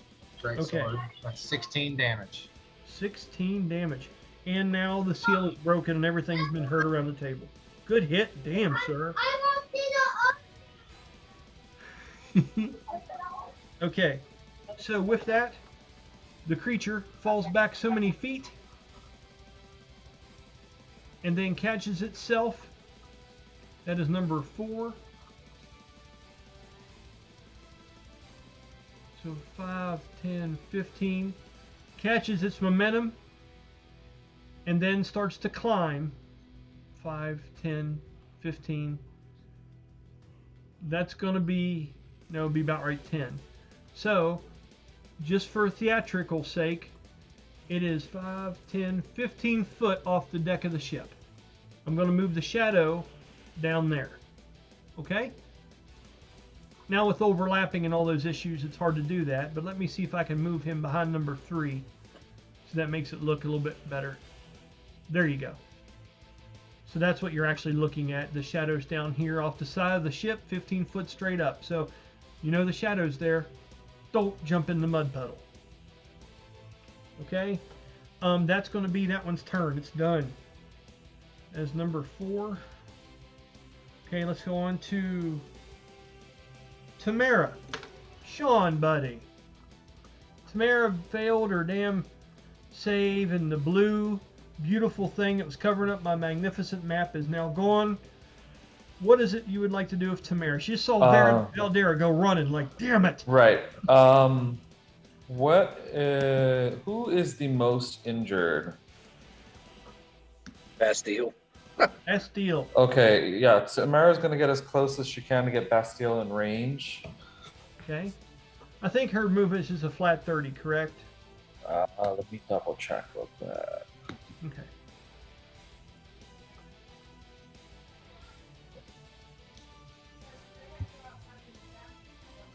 Movement. Yeah, I think it is 30. Yeah. 5, 10, 15. Hey, Sylowen. Hey, Tamyra.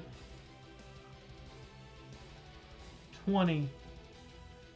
25 to go down the steps. And 30 to be right there. That sounds fair.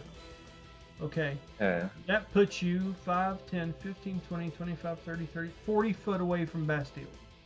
Okay. A lot of spells have a range of 60, so I just wanted to give you a heads up on it. Okay. And then you said she's 40 feet, right? Yes, I did. Okay, let me just look up the range for this. Okay, 1d8 additional to shoot. Something to her. Does she have healing word? I want to think she does have healing word. She doesn't have healing word. Maybe that is something she should look into. I guess she's how far is she from the nearest creature? 5, 10, 15, 20, 30, 50 foot. Okay, I guess she's just gonna bonus action, or as her regular action, actually dash to Bastille's side. Okay. So 5, 10, 15, 20, 25 to go up the steps. 30. Just get as close to Bastille as possible. I'm gonna put you about right there. Yeah, and then that's all she can do right now. Yeah. So if you're running up to him, when it comes to your turn, Bastille, with him, if you want to hold your bonus action or something like that, where you want to be able to just lay a hand on him, I'll let you. That's what I want to do. Hold my bonus action for a lay on hands. Just for flavor, I'll allow that. That sounds fine with me. I don't think that's game breaking in this moment. Okay. Mm-hmm. So when it's your turn, remember, high five Tamyra. Okay, Danny. All right. With that is Tamyra done. And Tamyra, we're at right here, and that is your turn. Okay. Next is Dead. Next is Oma. This will be the second saving throw for Oma. You guys notice over here on the side, Oma has tones of gray to her coloration, and she's still stuck in this way where you can hear Aeolus over his shoulders like, go on, then wake up! Help her, someone! And he's trying to hold on to the ship as he's looking up, and that Peryton is snapping at the damn shell that is slowly fading away. She is still sitting there holding herself, looking down with her eyes just totally fogged and glassed over, her breath coming out in frost-like blasts, like she's in negative 20-degree weather, and the color sapped from her body. Jeremy, I'm going to have you do a Constitution saving throw for her. 1d20 and a 1d4. Tell me what you get.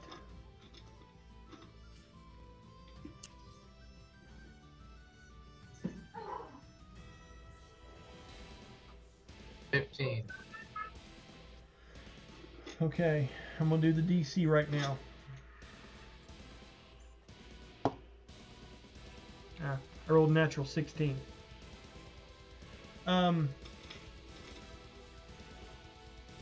Dayhon, she's having trouble, man. That's her second throw that she's failed. This thing has got her in the depths and grips of something that is very dark, and she is falling more and more into it. And you'll notice that the arms that seem to be coming up around her feet and swirling are growing further up her body. Okay, just so you know, you have a free action. I'll let you shout something at her in this moment if you like to, or something you would like to say to her to try to help her along with this. He yells her brother's true name. Really? Roll a charisma ability check. Got a +7 for that. Oh, I know. Yeah. So that would be, that would be a 21. 21. I guess that's not that impressive with the points with the 7, but with a 21, and you yelling out her brother's true name, and you have been in this place and met him, something happens.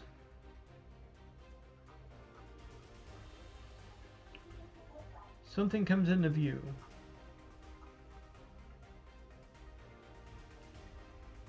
As she is still not aware of what's going on,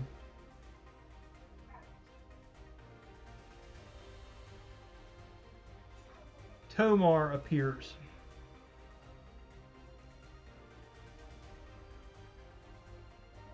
This large celestial creature at her side.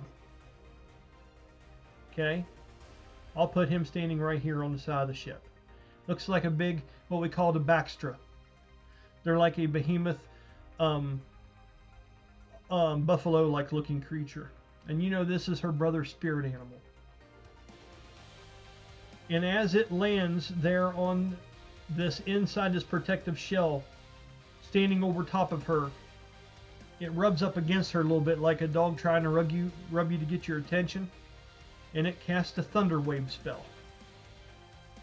Okay? He wants to blast these fuckers off of here. Okay? And it's doing this without her consciously knowing it's happening. Dauntus's turn is next, right? Who? Dauntus? Yes. For theatrics, is it possible to do both at the same time? You... Because he was going to shoot the cannon with Thunderwave.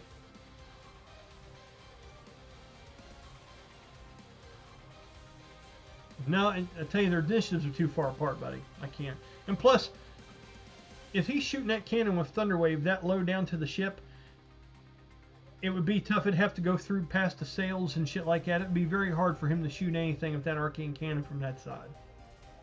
Think about all the obstacles that have to go through here and the people. You know what I'm saying? Now, I'm not saying that you don't do it.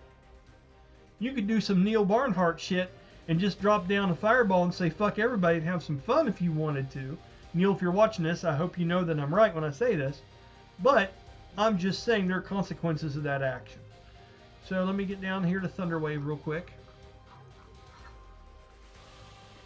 Okay, just want to make sure I'm doing it right. Why is... There it is. Okay, I was like, it better be here. Piece of shit. Okay, we're doing Constitution saving throws. Takes 2d8 thunder damage if cast level, which it is, cast one level higher, would be 3d8. And how many feet back is it? 10 foot away. Okay. So that helps, especially when you're flying in a ship at about 55 miles, 65 miles an hour. So they need to do Constitution saving throws. And it's everything within a 15-foot cube. He will cast it right on her, which is just going to affect the two of them there. The one laying on top of the shell and the one that you've slammed down on the deck. Okay? Constitution for the number 3 is a fail. Constitution for what is that? Number 6? Yes. That succeeds. That was natural 19. So it would take half the damage. Let me roll my 2d8 here. For hell of it and for some fun, Jeremy, roll me 3d8 and add a 1d4 to that. And what the damage is.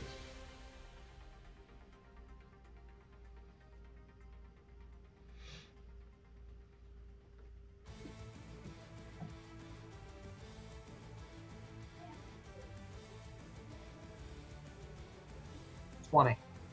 20. Nice, buddy. So number 3 takes 20 points of damage. He's bloodied. Nice. And number 6 takes half that, which is 10.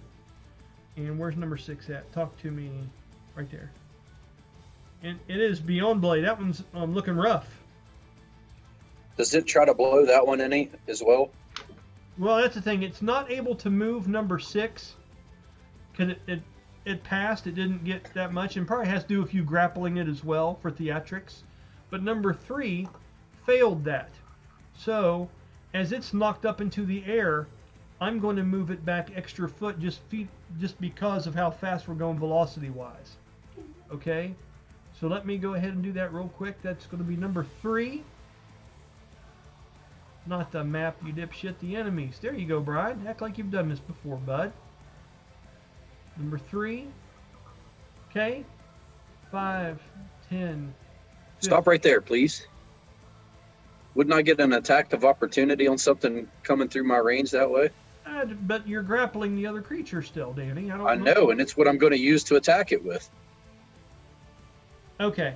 All right. Listen. No, listen. Listen here. All right, I've played nice all night. Okay, and listen, only because in my heart of hearts I want to see this. Only because in my heart of hearts I want to see this. We're going to have you do a couple things. If you do this, Danny, I'm going to half your movement on your next turn because you're pouring so much into this. And I'm going to need you to do strength and dexterity checks both. No. This is going to be strength with true disadvantage. I don't care about your other shit. You're large, so you have a bonus to the number of your roll. But you're doing this with true advantage because this is a large-sized creature. Okay, now you had a little bit of a lift from the thunder wave, getting up underneath them wings a little bit, so I'm willing to accept that. It fought back. So I'm going to say you're kind of riding that wave.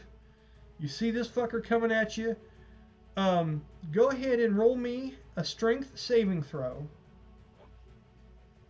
And tell me what you get. If you do this, so help me God. A 15 plus 8. That's 23, isn't it? All right, hold on. I'm opposing you on this because this creature doesn't want to be a bat. Okay. Just saying. And I know it's with disadvantage. Don't even talk anymore. Just stop talking. I've created a monster with you, Danny.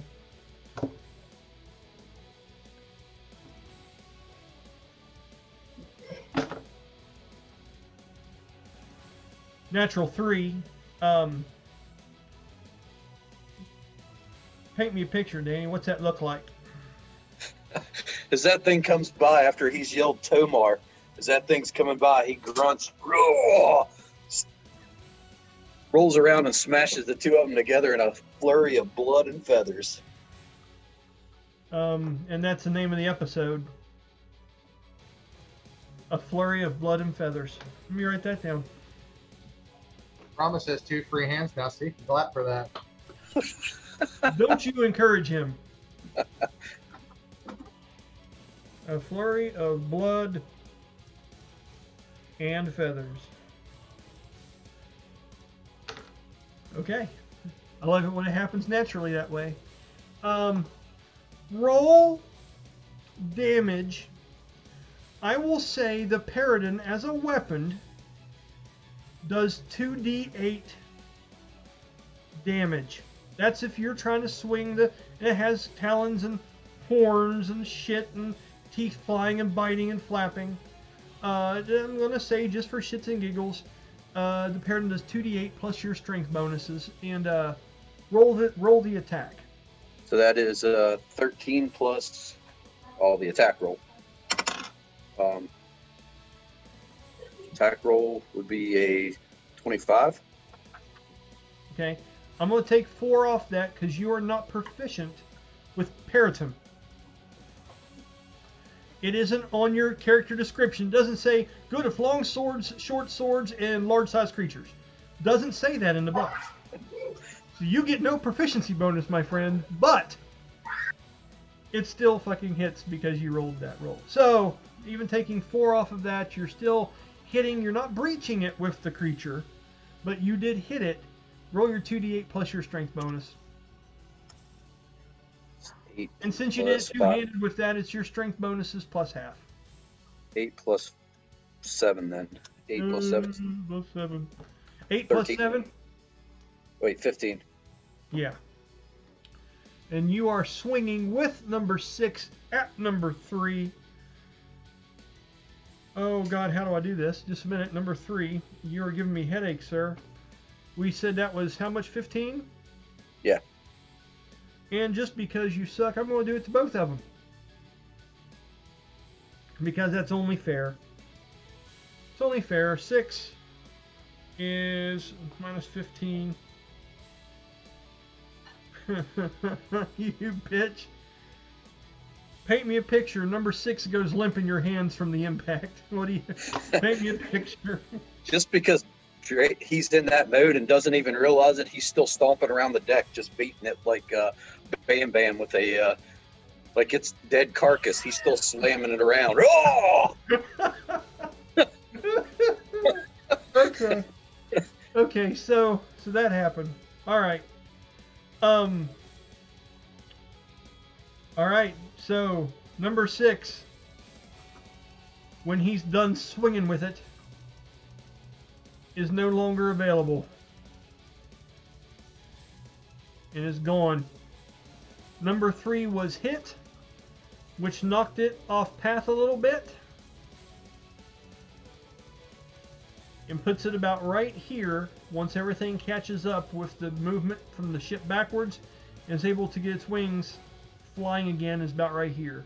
I'm going to say it's about, let's say, it's probably about between 5 and 10 foot up off the deck. I'm going to bring the shadow down. As that shadow would have passed you, Danny, in that moment as it was flying by, roll me a wisdom saving throw, please.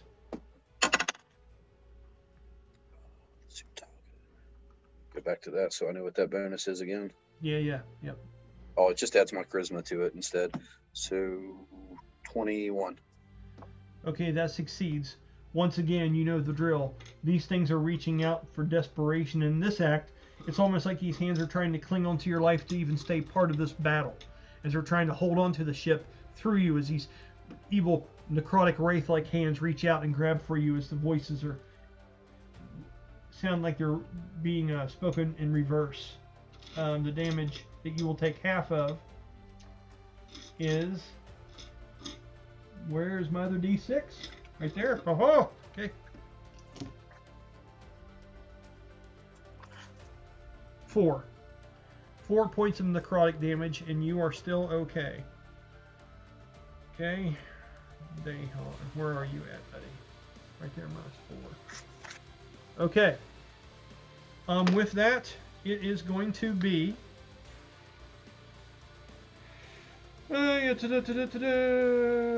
Dauntus's turn.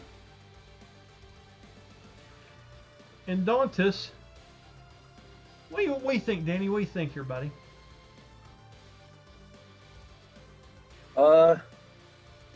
He's going to do a quick perception check. I'm guessing 1d6 for his perception. Absolutely. A 15. He's looking to see if he's got a clear path to shoot one with the cannon.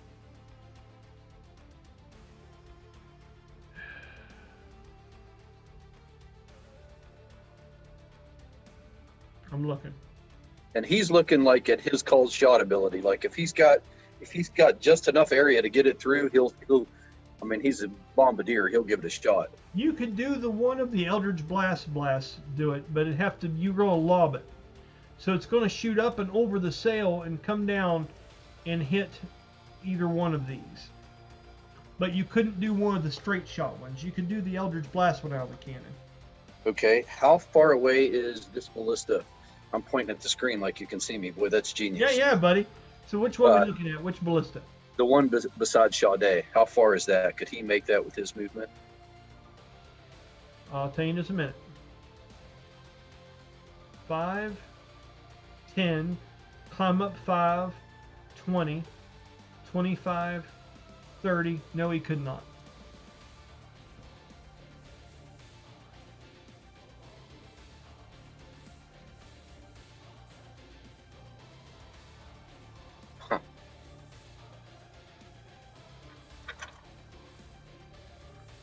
It's almost like a funny episode of Three Stooges. He runs real quick to one side of the ship, and they're like, no, the other side. You know what I mean? He's like, oh, damn it. He's trying to run back, get them short little legs. Yeah, and that's about all he could get out of that perception. I'm not going to ask about the other one. Good. They're pretty close to the same. So they are.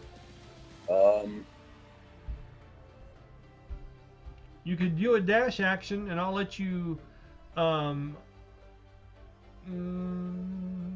No, I mean that's.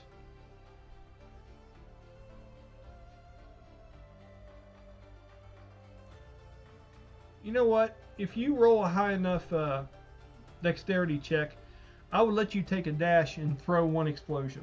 All right. Because I can say you're lighting the sucker as you're running.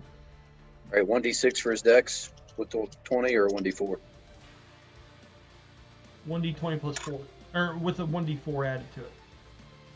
All right. 15 total. Yeah, I'm going to give you disadvantage when you throw it. If you want to do that, it would be really cutting it close, and you know that. You have the Eldritch Blast shot you could take, or you could try for that, and it's going to be risky. It's up to you. I'll take the risk. You want to take the risk, okay. We'll give you 60 foot here. All right. Okay, so here's where it's going to put you. 5, 10, 15, 20, 25, 30, 35, 40, 45, 50, 55, 60. And I double counted when you had to go up or down steps. Yep. Okay, so that's going to put you 5, 10, 15, 20, 25, 30, 35, 40. 60. There's your 60-foot range that you could probably throw one of those things. He's going to throw for the one closest. Okay. The only reason this is going to catch it is because the blast area of those is pretty big. So I'm going to let you throw that thing right in here. All right. What's his 1d6 or 1d10 for explosives bonus? With this one you got here, you're thinking really small numbers compared to what it is, buddy. No, I mean oh, okay. What, for his throw, you mean? Yeah. At his level and what he does, I would say he has a plus 11 to attack of this thing. All right, so 1d20 plus 11. So that would be a 27 total with disadvantage. Really? Yeah, I rolled a 16 and a 17 looking at these die. Hey, do you want to do the lightning blast one that arcs out and does that, or do you want to do the blast powder one that ignites and just makes a big explosion? I got graphics for both of them, so it's a win either way. Let's do the lightning. Look at. You know what? He's seen them use lightning, so instead he's going to use the blast. Okay. So, as you chuck this thing, if everything you got with running momentum, which is why I'm letting you get this little bit of extra, he's like just getting ready to Hail Mary this, and he yells, Leroy! No, he doesn't yell that. But this is what you're looking at.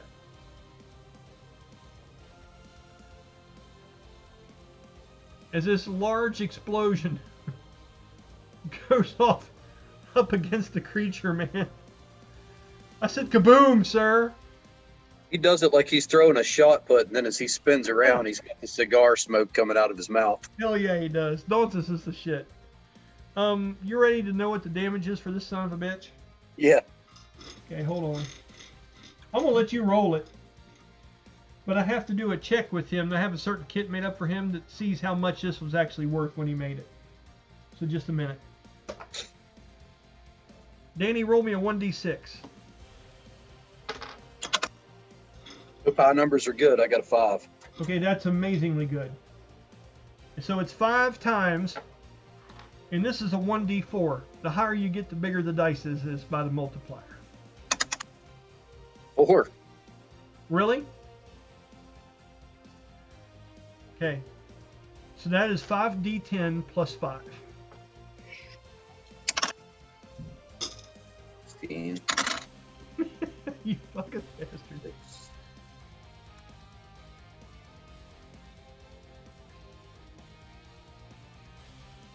40 total. How much? 40. 40. You make it sound like it's such a not big deal, sir. That is number 4. Where are you at here, buddy? I gotta find you. 3, 4. Okay, 40. Ooh. It is now bloodied. And I'm gonna roll a throw for it to see. God damn it. It is stunned and loses traction and goes backwards. Okay, so number 4. Let's go ahead and get rid of the blast powder. It flashed and it was gone. Okay, and let's go ahead and move number 4 enemies back a little bit as he is stunned.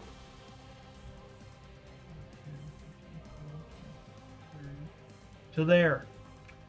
Okay, and that would be the end of Dantas' turn, correct? Okay, that's going to bring up Caliban.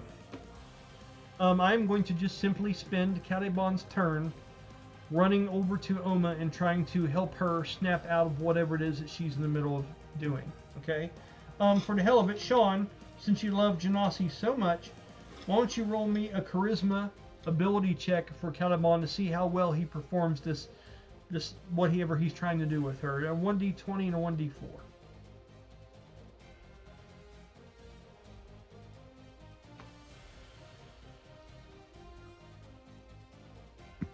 No kidding, a natural 20 for a total of 23. Okay, because of that, I'm going to give her a bonus on her next saving throw.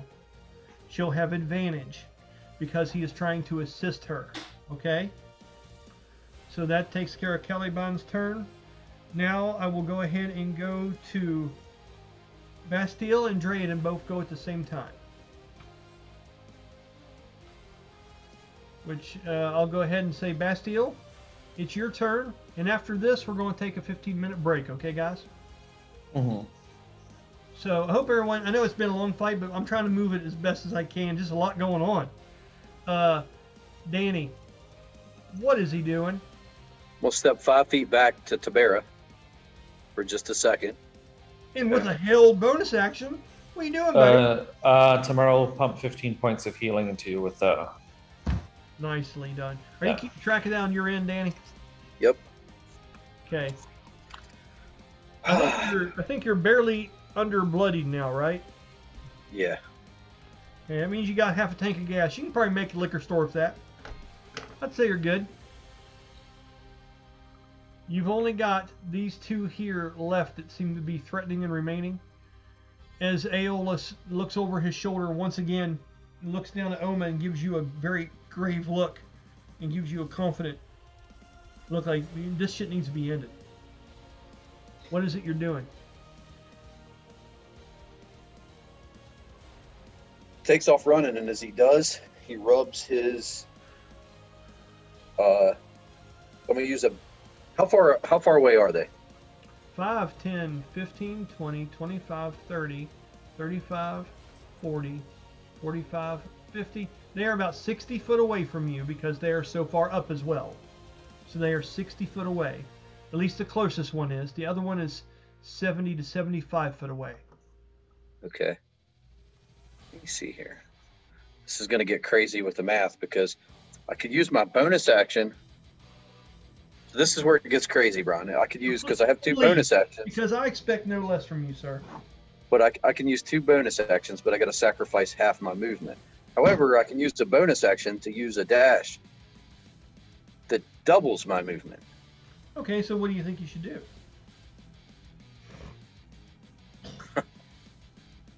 That's the.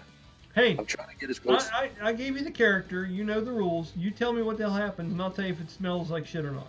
All right, let me see. You've already taken a Peryton and attacked another Peryton with it. So, I mean, I don't know what else you have left to prove tonight, Danny, but you go right ahead and try. I'm willing to watch. All right, so I got 40 foot of movement left. You do. I'm going to run 20 feet that direction. 5, 10, 15, 20. As I'm doing that, I use my first bonus action, and I'm rubbing his gauntlet. Okay, what's that do for you? He's invoking Spiritual Guardian. Awesome. Awesome. Okay. So let's go ahead and just make it. How big of a circle is that? Spiritual Guardian's circle is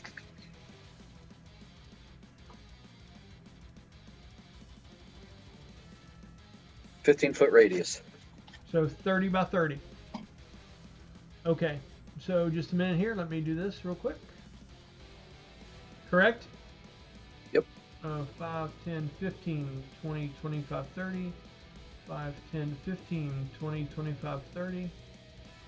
And boom. Oh, it did it black. Hold on. I gotta redo it. Sorry about that, buddy. Yeah. Just a second. I gotta make it a different color. What color you want it to be, bud? Yellow, blue, green? What do you want? Yellow. Actually, I think you might have a graphic for that usually. I usually do, but not on the new Bastille I did. Oh, okay. No. So we'll just make it yellow for now. Okay? And as a free action, he yells Drayden. Okay. That way nobody knows it's him doing it, since it's Drayden, that an angelic form of Drayden that pops up. Okay. Makes sense to me. It's centered on him, yeah. Right. Okay. Go ahead. Now what are you doing? That's your first bonus. All right. I can throw a dagger 60 feet. You can. With a free action. Yes. All right. I'm going to do that. And how high above one of those will it get me? 5 foot. I'll do that. Roll your attack.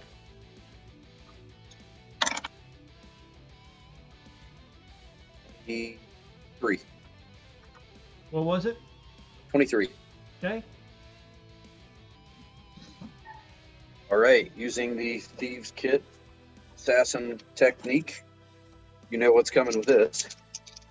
When Vipers on that one. Okay, and that's going to take the rest of your turn, correct? Yes. Right, other than the bonus action I'll have left over, because I only used half my movement. Okay, so you're dropping down? Yep. Bam. Go ahead and roll the 2 attacks as one, and let me know what your damage is. Roll the attacks, and let me know what you get. I get advantage on both. 18, 17, plus 14, so 20, 32, and 33. Yeah, it does hit. And then damage is 1d6 from each dagger. Not so good on that dagger, so there's 4 for the daggers, being celestial, and then 5d6 for the backstab. 6.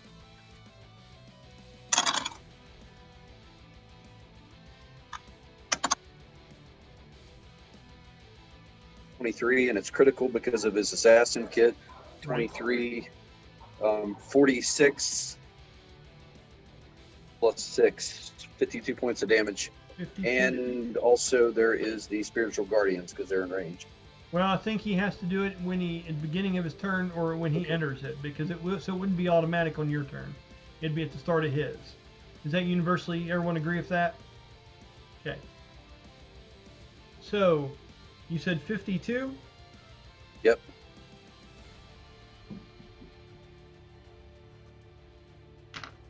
Mr. McGuffey, paint me a picture. Just 2 big viper-sized holes in his back, and with his bonus action, I don't know whether to Misty Step to the back of the other one so I can keep Spiritual Guardian on it. There's your twin vipers. Or Misty Step back to the ship. I'm going to Misty Step back to the ship. But just the edge of it so that he's got to move through me to get there. Okay. So after you've done your strike into this creature, you feel the creature go limp and start to fall. So here's the thing, though.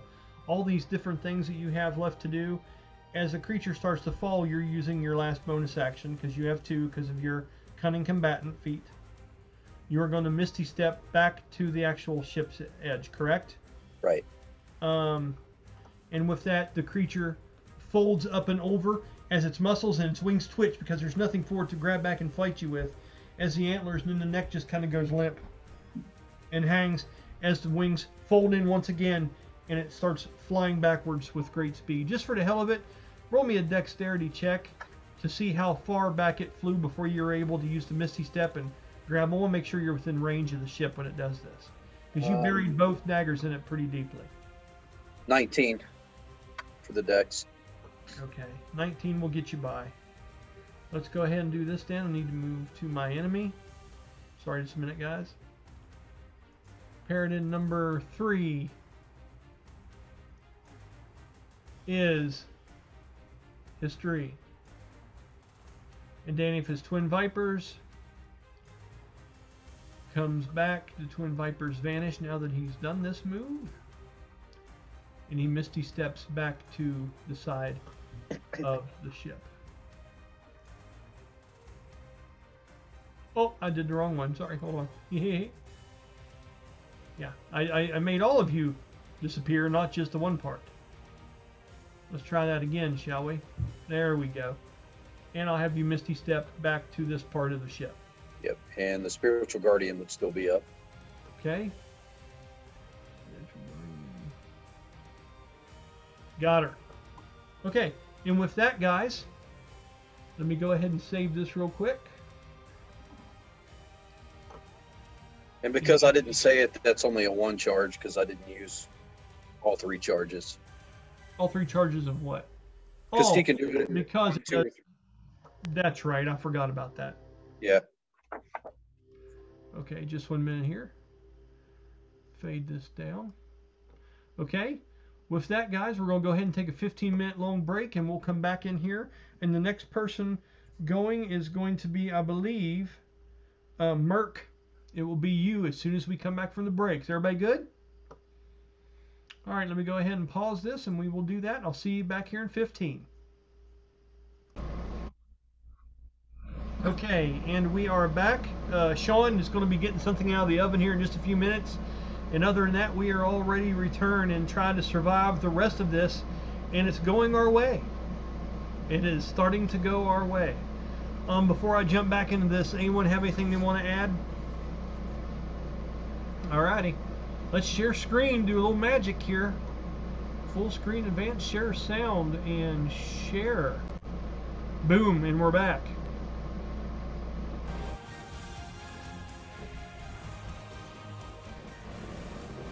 Once again, let me dampen the air conditioner.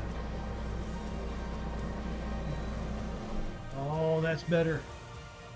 And is the music louder than me, or is it acceptable to you guys? We're good? Okay. If it starts to get too intense, tell me, or just give me one of these symbols here and I'll turn it down a little bit if we need to. Not a problem. It's restarting. A bit. All right. So, hey buddy, you got big shoes to fill here, sir. What are you wanting to do on your turn? You've got this one creature left, correct? Now others have flown back here that didn't exactly die. We're just outrunning them now. So they are a good maybe 100, 150 feet back behind us as they've been trying to come out of this, but with the big bad actually dead and falling back behind the ship. I don't know if any of those return or give more chase or not. I'll roll for that after a bit. Jeremy, Merc, it's your turn to do some piloting, sir. What are you thinking? How does this last one look? I'll tell you in just a second. Roll a perception check.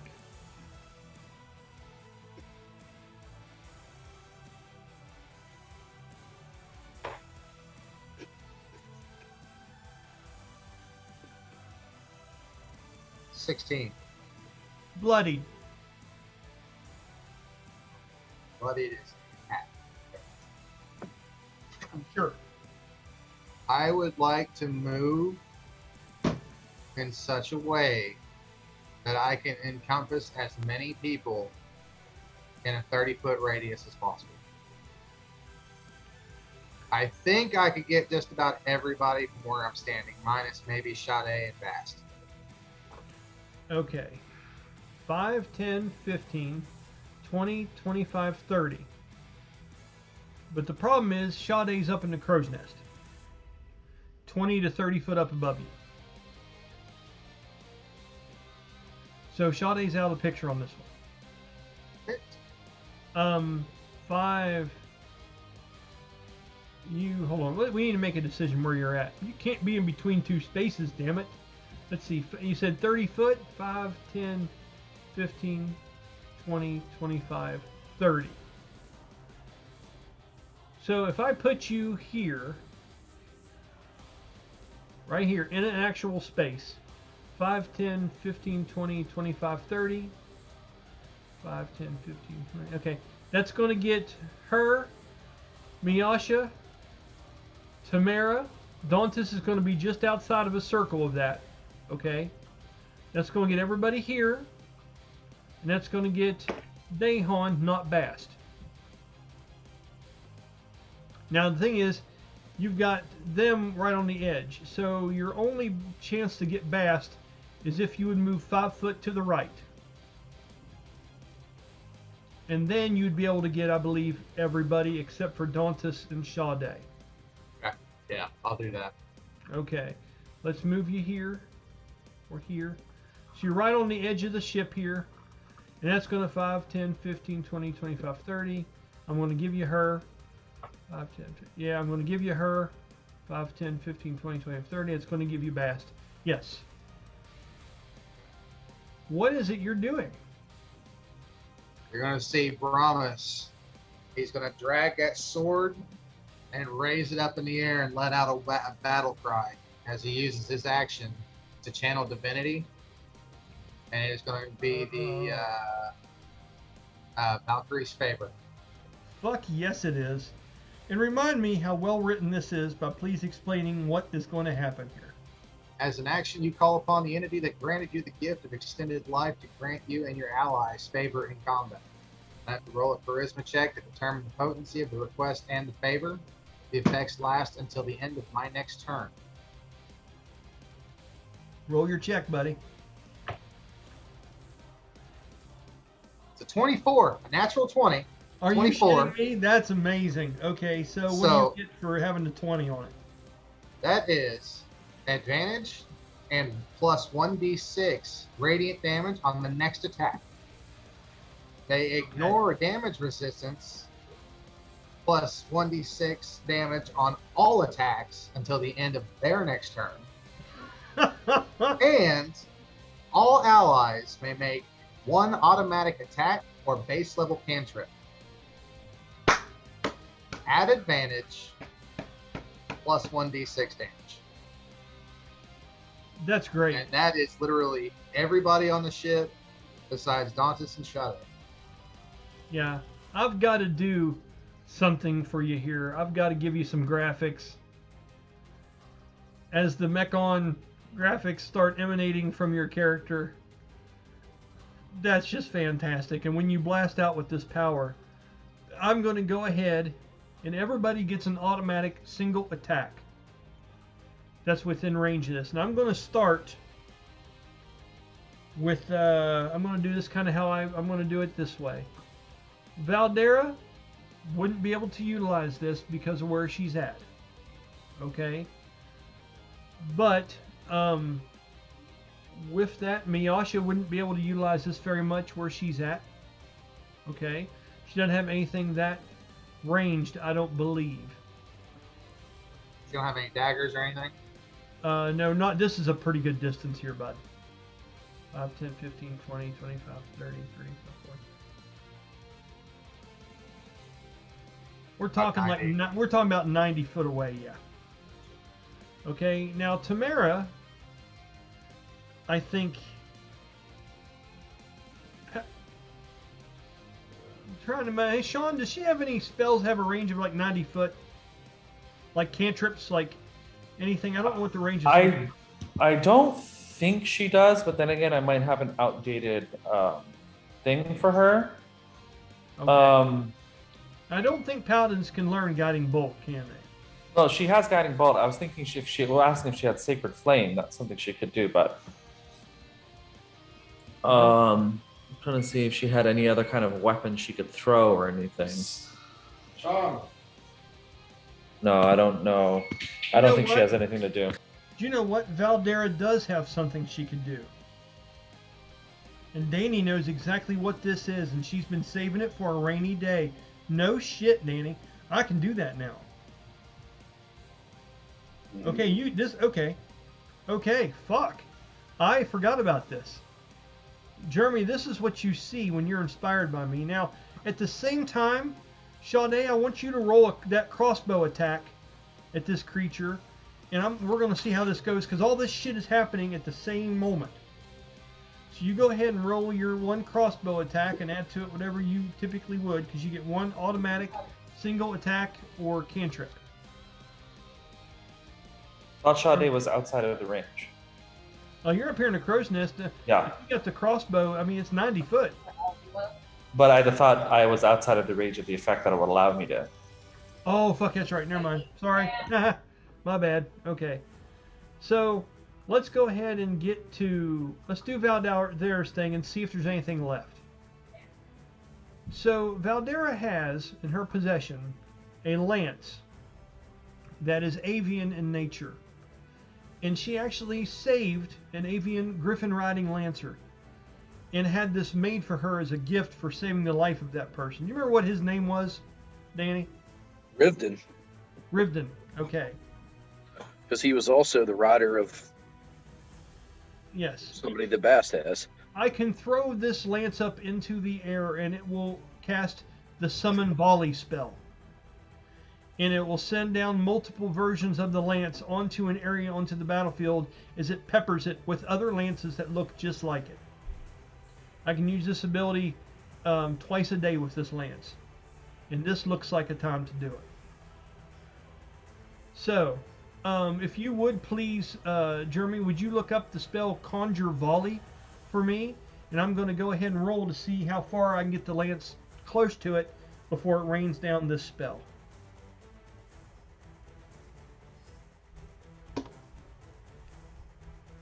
It's a 27. So I know I can at least throw it 60 feet, basically. So let's say 5, 10, 15, 20, 25, 30, 35, 40, 45, 50, 55, 60.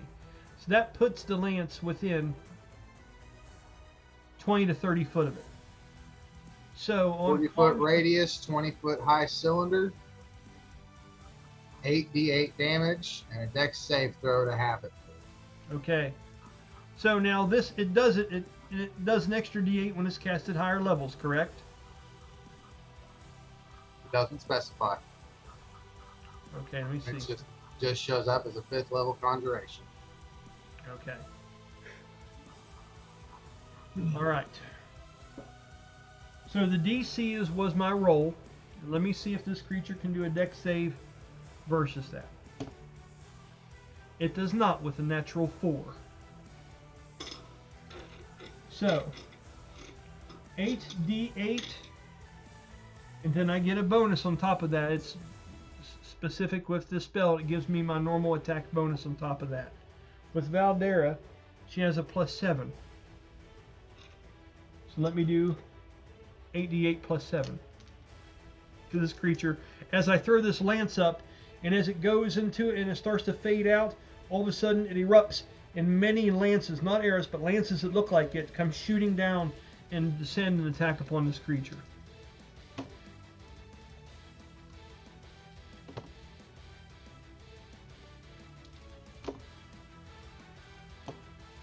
Eight, 11, 15,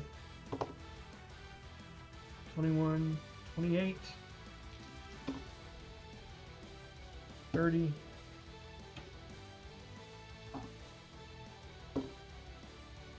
33, 40 points of piercing damage. 40! You son of a bitch! Let's see if that does it. 56. Damn. It is on death's door. It is clinging on by a thread.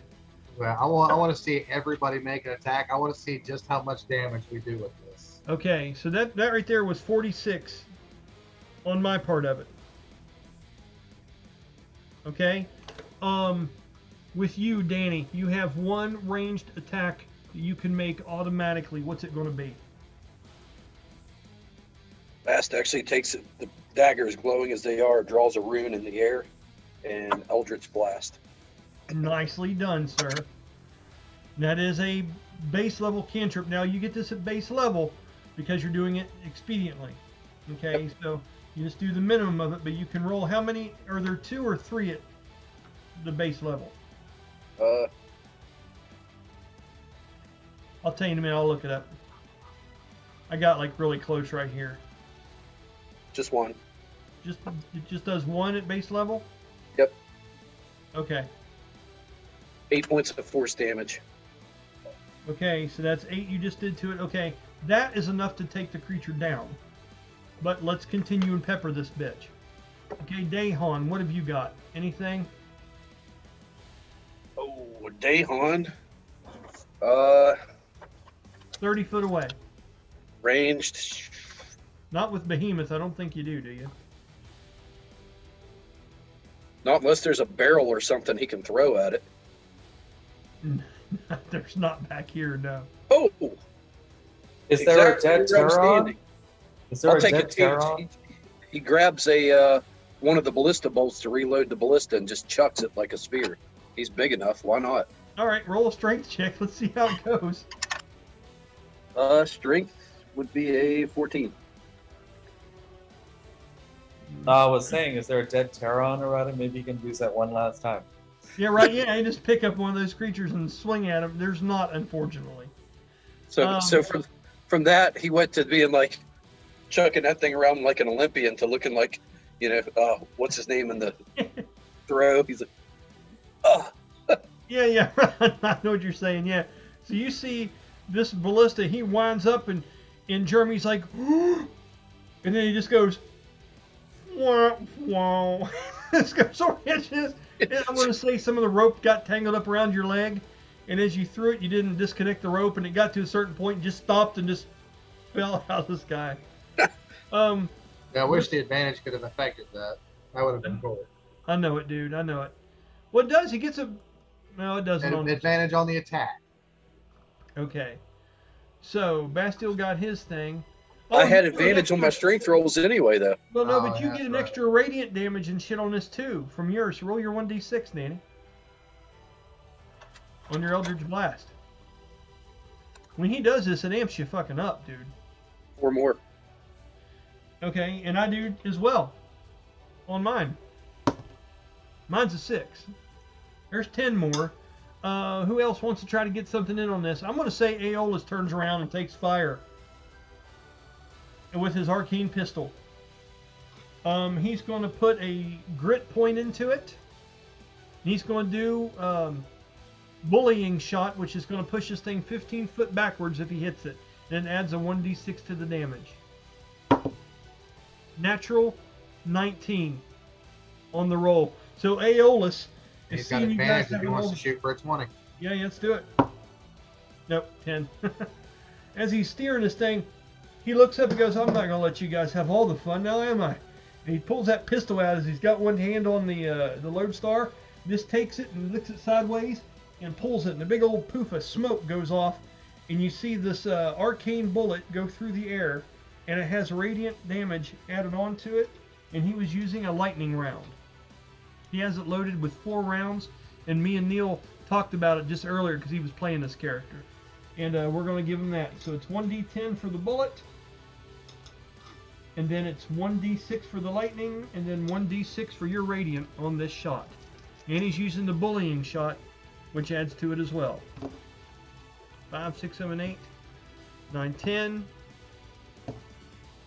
13 plus 6 is, no, 13 plus half at a 19, 13, which is 6, 13, 18, 24 points of damage on that hit. As when he hits this thing, it's just, you see feathers and blood, like Danny said. He just, biff, right? Who else? Tomar. He would not be attacking at this moment. He is spiritually trying to protect Oma and bring her back. Medelia drops the actual force field, and she is going to let off with, just 1 second here. Sorry, just 1 minute, guys. I got to find this real quick. Firebolt. And this firebolt on a hit, 1d10 fire. And she has something a little bit special that she does with this. You guys don't know much about her. Not much at all. Let me roll her attack here with advantage. That hits and breaches. We're rocking it right now, guys. 1d10. That's 5. Plus half of that is 2, 7. 14 points of damage from her firebolt that she casts out from her hands as it comes out from underneath of her sleeve and ejects upwards towards the creature. That's everything I think there is there, guys. Grand total of 102 damage. Yeah. Yeah. This creature is just peppered with things. Just because you're the one that orchestrated this, Jeremy, I will let you paint me a picture, sir. What does it look like when this thing gets hit by this stuff? Since all of this happens in the span of 6 seconds. Yeah. That thing is not quite pink mist and feathers, but it is pink. It looks like something that got ripped up by a shark. Okay, nice. And I'm hoping with the trail of feathers and blood and gore that all the other ones behind are like, no. Hopefully they're getting the point. Okay, well, with that, let me go ahead and do some graphics things here. As number 4 is eliminated. Nicely done. All right, so with that, the other ones that were clinging back behind, Dauntus continues running up to the back of the ship and looks out through one of his spyglasses that seems to be ridiculously long with several different smaller lenses that encompass the outside of it. It's very steampunk-ish looking, and as he says, I believe I've taken care of it, Dave. They're all dying off back there. Hang on! And he goes over to Aeolus and takes the wheel and helps. Aeolus turns around and picks up Oma and begins to military carry her down across the ship to go into his lower quarters. He yells back at Dayhon. He says, "Dayhon, take over."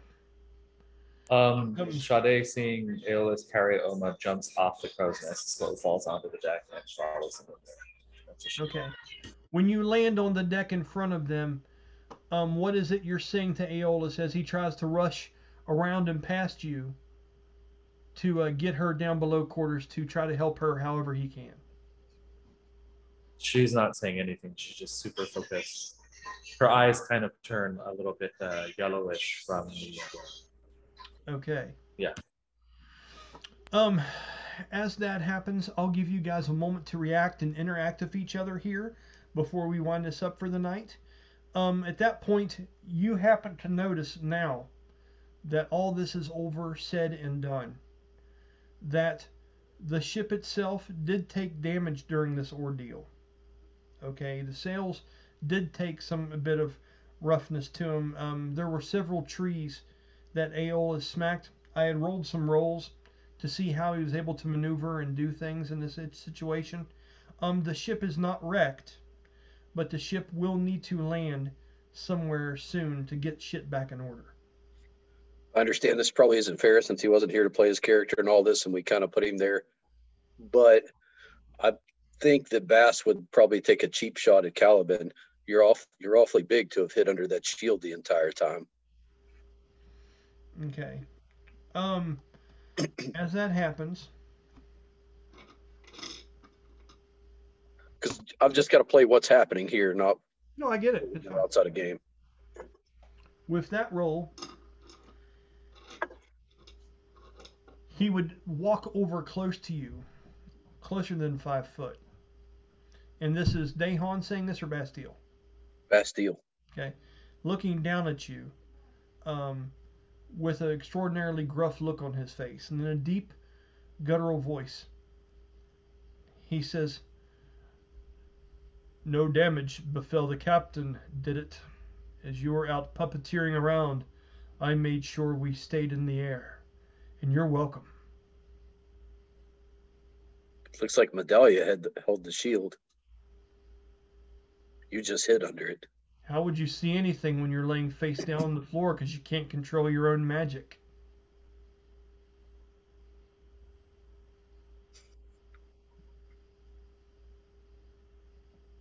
He crosses his arms and takes back and looks at you for a minute. It gets silent on the ship as this happens. Dayhon would probably say something and try to intervene and stop this and make it more of a serious situation. Intervene if Dayhon. Go ahead. I'll let you play Dayhon since I'm already playing one side of it because... Okay. So Dayhon walks up and he takes a tuft full of some of that rope that had snapped and broken off and he shoves it into the chest of Caliban. And he says, "There's other things right now to do with that kind of anger. I don't know if you've looked around or not, but the captain's gone. And Oma doesn't look well. Why don't you mend these things for now instead of trying to tear each other apart even further?"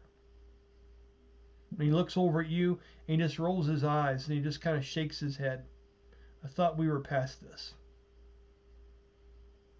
And he walks off militantly as he's taken that fatherly approach to this kind of thing. Dayhon has deep-seated roots in being the first mate when shit gets serious. And I think that's pretty much what he would have done there. What do you think, Danny? Oh, absolutely. I just didn't want to... Would have been weird if I'd have done the same thing. Now I'm going to roll to do like a intimidation just to see how well he comes across on this. Okay, that's a natural 19. He's got a +7 on charisma, so that's 26. That beats a DC of 25. That's extraordinarily high and poignant in this moment, which is great. That really plays into my hand here in this situation. Sometimes I like when that shit happens. So with that, Bastille understands, yeah, maybe sometimes I don't need to point out these kind of things. I would say in Caliban's instance, he drops this. You know, he can be a bit of it's not that he's a smart ass, but he doesn't let things go very easily. And when he has that rope put into his hands, he takes the note and goes over there and tries to fix some of the damage that Brahmus had to carry out to get that thing wrapped up in what was left. So, good night, kiddo. I'll see you tomorrow. Okay.